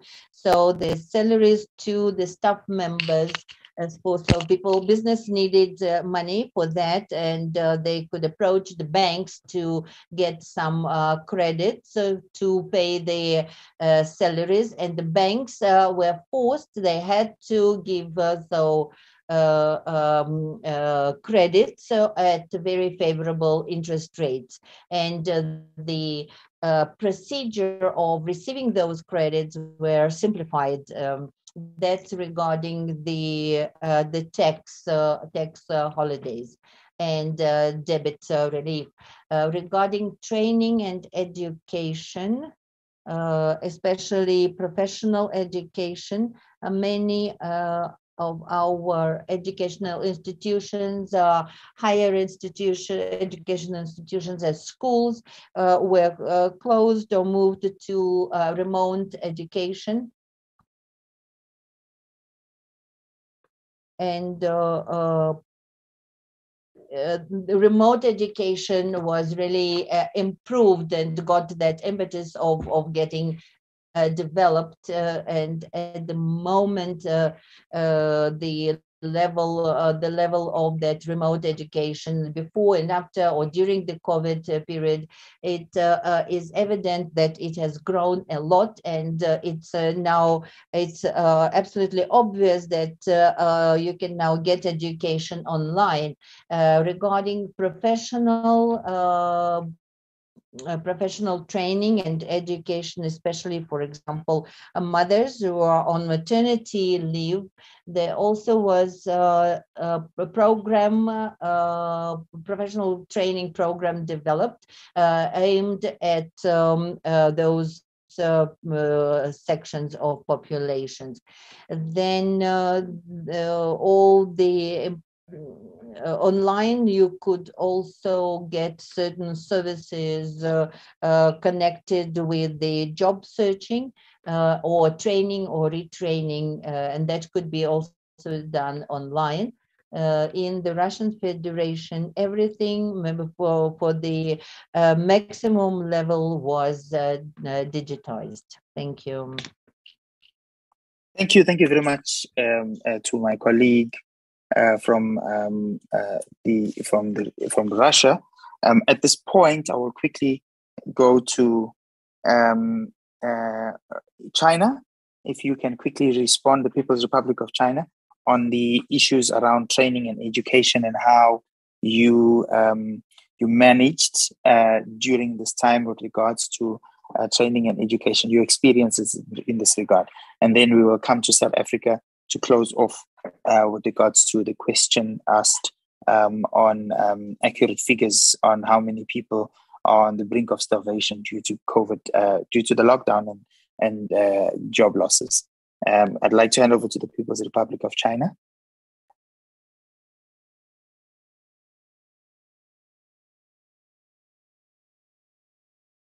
Regarding to the training and education, I think all of you know our country have very high development level for the internet. So most of the people in China, we share e-life, but the convenience. During the lockdown of the COVID-19, I think the people start to use e-learning both for the all kinds of education, both the primary and the middle school and the high school. I think we share very much common with other countries, so I will not talk about more.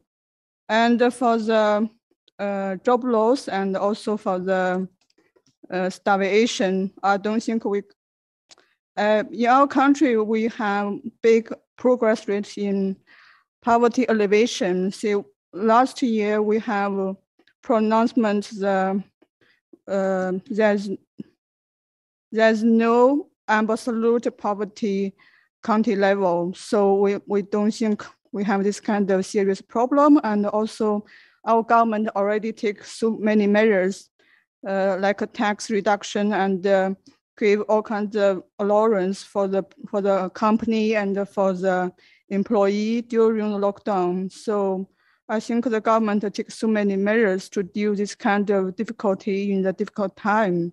So to help people to deal with this kind of special period, to let the life could be go down as normal. Okay, I would like to share, and I mentioned earlier. Well, thank you very much, colleague from the People's Republic of China. At this point, I'd quickly like to ask South Africa to respond to the question around how many people are on the brink of starvation due to lockdowns and job losses. And I think that this question essentially cuts across all the other member states, because we do know that the lockdown has had tremendous negative impact on job losses.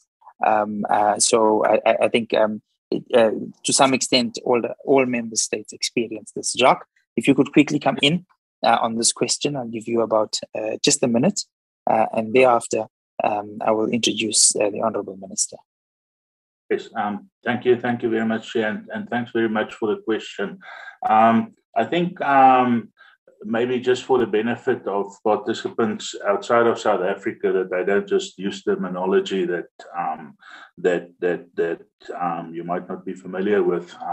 We have had in the country a running national income dynamics survey for quite a long period of time, and that was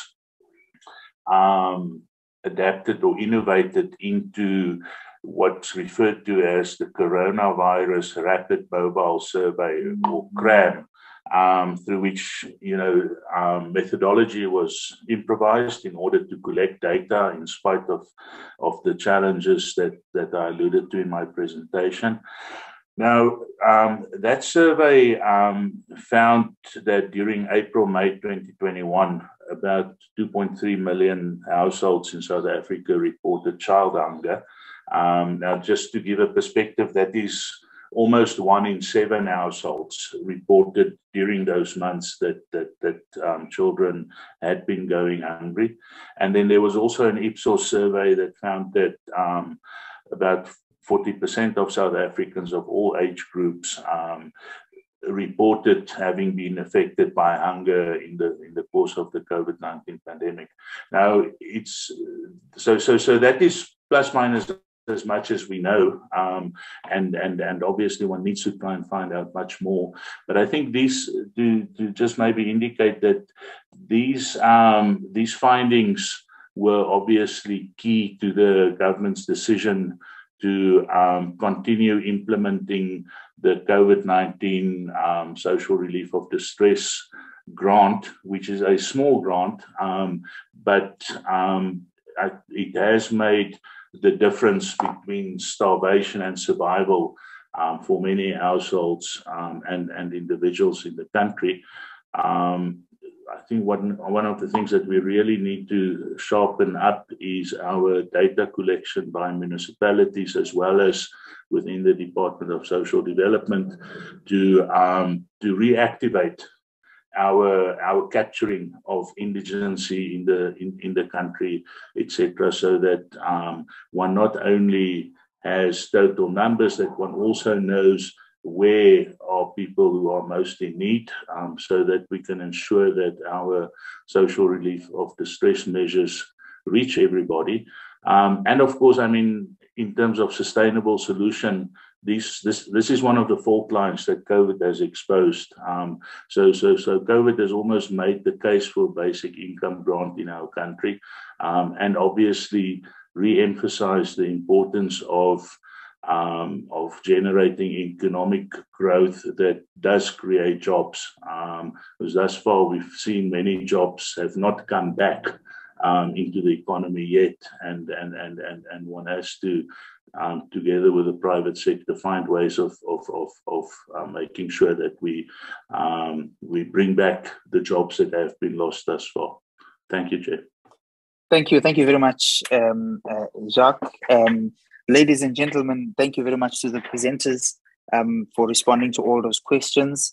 And thank you to all the participants who have made their contributions. At this point in time, I'd like to introduce the Honorable Minister of Social Development of the Republic of South Africa, Excellency Minister Lindiwe Zulu, who is a member of the National Executive Committee of the ruling party in South Africa, the African National Congress. She has also held a number of portfolios, including heading communications. She's currently heading the International Relations Committee within the African National Congress. She's been a former minister of small business development. She's also been a former member of the provincial legislature. She is been a former advisor to the president on international relations, and is now the Minister of Social Development in the Republic of South Africa. And she is passionate about women and youth empowerment. And at this point in time, I'd like to call on the Honorable Minister to provide us with a way forward and concluding remarks as we round up our engagement this afternoon. Honorable Minister, over to you.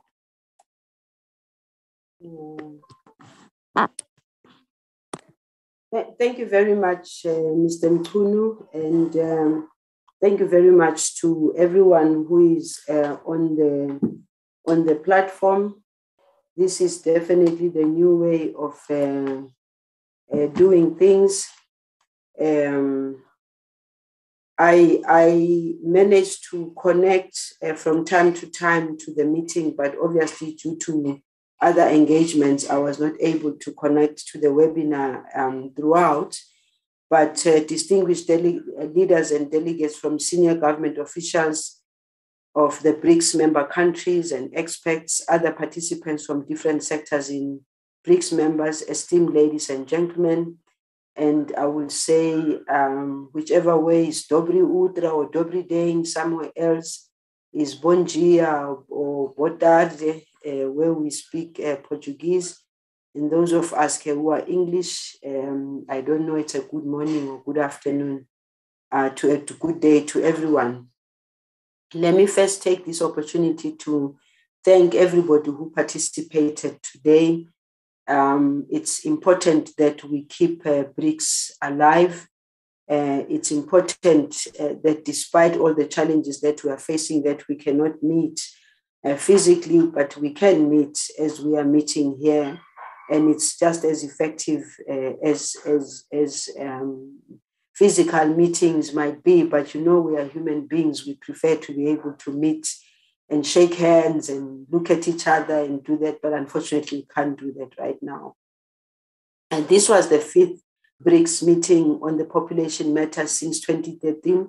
One meeting has been held under each member's term as chair. The framework for BRICS cooperation on population matters operates according to the principles of equality, transparency, efficiency, mutual understanding, and consensus.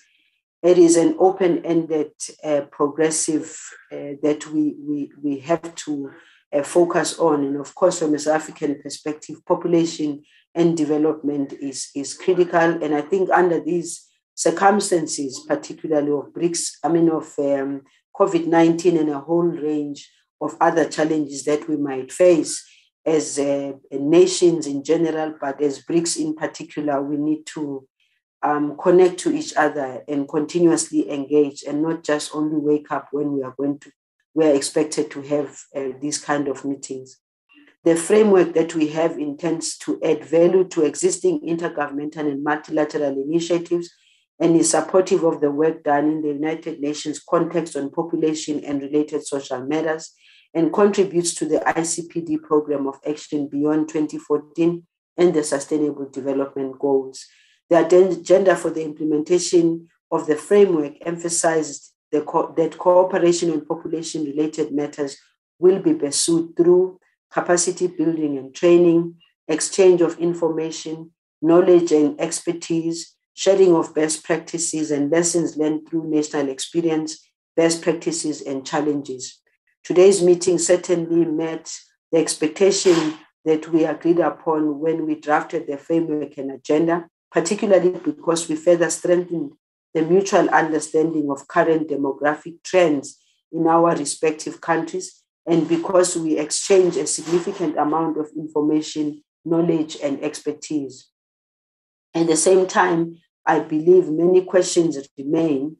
At least I did manage to hear some of the answers from the questions that were posed again on the platform. But many questions remain which could and should be explored deeper, and many questions may only be answered over time as the pandemic continues to unfold and as its impact becomes clearer over time. The envisaged outcome of this meeting was to provide an opportunity to share BRICS countries' experience and develop joint steps towards reaching a better understanding of how population dynamics interact with pandemics in general, and in this case, COVID-19, and how demographic science can provide new insights into how the pandemic may unfold and the intensity and type of measures we need to, how to slow it down. We believe that the discussions today demonstrated our collective commitment to continue to work together. We undertake to work with the outgoing and incoming chairs of BRICS to produce a report on the meeting, which will capture both the lessons we learned from today's deliberations as well as the recommendations that we have been made in presentation and during the discussions. We wish to thank the governments of Brazil, Russia, India, and China. And I thank you also as a minister, and I'm sure that generalization is also about the people in the departments who participated and who continue to work on the programs. Population matters must remain alive, vibrant, and productive over the past 8 years. That's what we have done. And we pledge the commitment of South African government to continue to work with yourselves to strengthen and deepen the important work area. I have no doubt that today's meeting provided an important platform for us all as BRICS member states to share our country's experience and develop joint steps towards reaching a better understanding of how population dynamics interact with pandemics, in this case, COVID-19, and how demographic science can provide new insights into how the pandemic may unfold and intensify and type of measures we need to slow it down. We need to rekindle our country's continued commitment towards the BRICS cooperation on population matters, but also generally on all matters that we agree upon for the benefit of our people and our countries. I wish to thank you. Well, thank you very much, Honorable Minister, for those very powerful words and closing remarks, at least, or way forward rather, and really highlighting the importance of sharing country experiences. And I think that this platform really lays a good foundation for us to do that, particularly with regards to issues related to population dynamics, which are very critical issues in terms of our forward-looking and forward planning as member states. So thank you so much, Minister, for that very, very powerful closing or way forward in terms of this particular conference.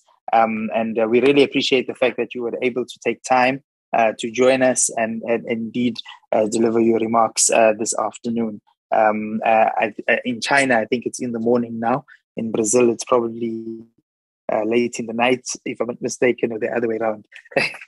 So at this point in time, ladies and gentlemen, we are at the end, and I'd like to call on Dr. Sigda, who is the advisor for family planning and maternal health in the government of India, to deliver a vote of thanks as we close off this very important webinar this afternoon. Dr. Sigda, over to you, sir. Thank you. Excellencies, Honorable Minister, dignitaries, experts, delegates, ladies and gentlemen. It is my privilege to propose a vote of thanks on this important occasion. At first, I would like to thank and acknowledge the monumental contribution the global medical fraternity, which includes all health workers, doctors, nurses, and personnel of infectious and other disease hospital, dispensaries, ambulances, who have done and doing their duty in these difficult and dangerous conditions and trying times. They have and are continuing to show determination in the fight against COVID-19. Our best wishes are with them and their families in these trying times. I'm extremely grateful to our Honorable Union Minister of Health and Family Welfare, Dr. Mansukh Mandavia, for leading the country's health program from the front. I'm also thankful to Mr. Rajesh Bhushan, Secretary, Ministry of Health and Family Welfare, Government of India, for his continuous guidance. And I'm thankful to Dr. Ashok Babu, Joint Secretary, Government of India, for chairing up the session and continuously mentoring to achieve universal health coverage. I'm extremely grateful and to Honorable Minister for Social Development of South Africa, Ms. Linvi Zulu, and the South African government for hosting this important webinar with us. I'm also extremely thankful to Du Zizhu, Commissioner, Department of Population Surveillance and Family Development, National Health Commission, Government of China, Mr. Andre Galkin, Director of the Department for Demographic and Family Politics, and the representative from Brazil for their valued presence and active participation in this webinar. I'm also extremely thankful to all the presenters and experts for sharing their country-specific experiences and making this webinar a great cross-learning platform. I thank each and every one of you from different countries including the interpreters who have worked hard behind the scenes to make this event a grand success through their valuable contributions. As the global burden of novel coronavirus disease continues to astonish us, India and other partnering countries of the BRICS face the threat of a serious COVID-19 outbreak that would have substantial and long-term consequences due to our large population, which comprise around 40% of the global population. I strongly believe that the learnings from this webinar will help each one of us as a country, and we will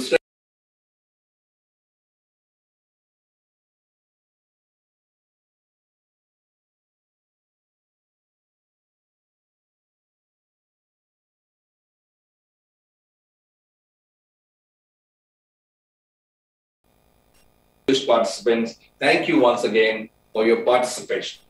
Thank you. Thank you so much, Dr. Sigda, for those for the vote of thanks. Ladies and gentlemen, we have now come to the end of our webinar, and I want to I don't want to say anything else because I think the Minister and Dr. Sigda have said it all. We are at the end now, and I want to thank everybody for participating in this very important webinar. Thank you for all your questions and the responses, all the participants that have engaged. We really look forward to another engagement very soon on these matters. We will be able to take stock of some of the issues that have been raised even in this meeting, but also see how we are dealing with the pandemic and further share experiences within the context of our BRICS configuration. And so we want to really thank you for participating in this very important session. This session is now adjourned. Thank you very much. Thank you. Большое спасибо, всего доброго. Спасибо, obrigado.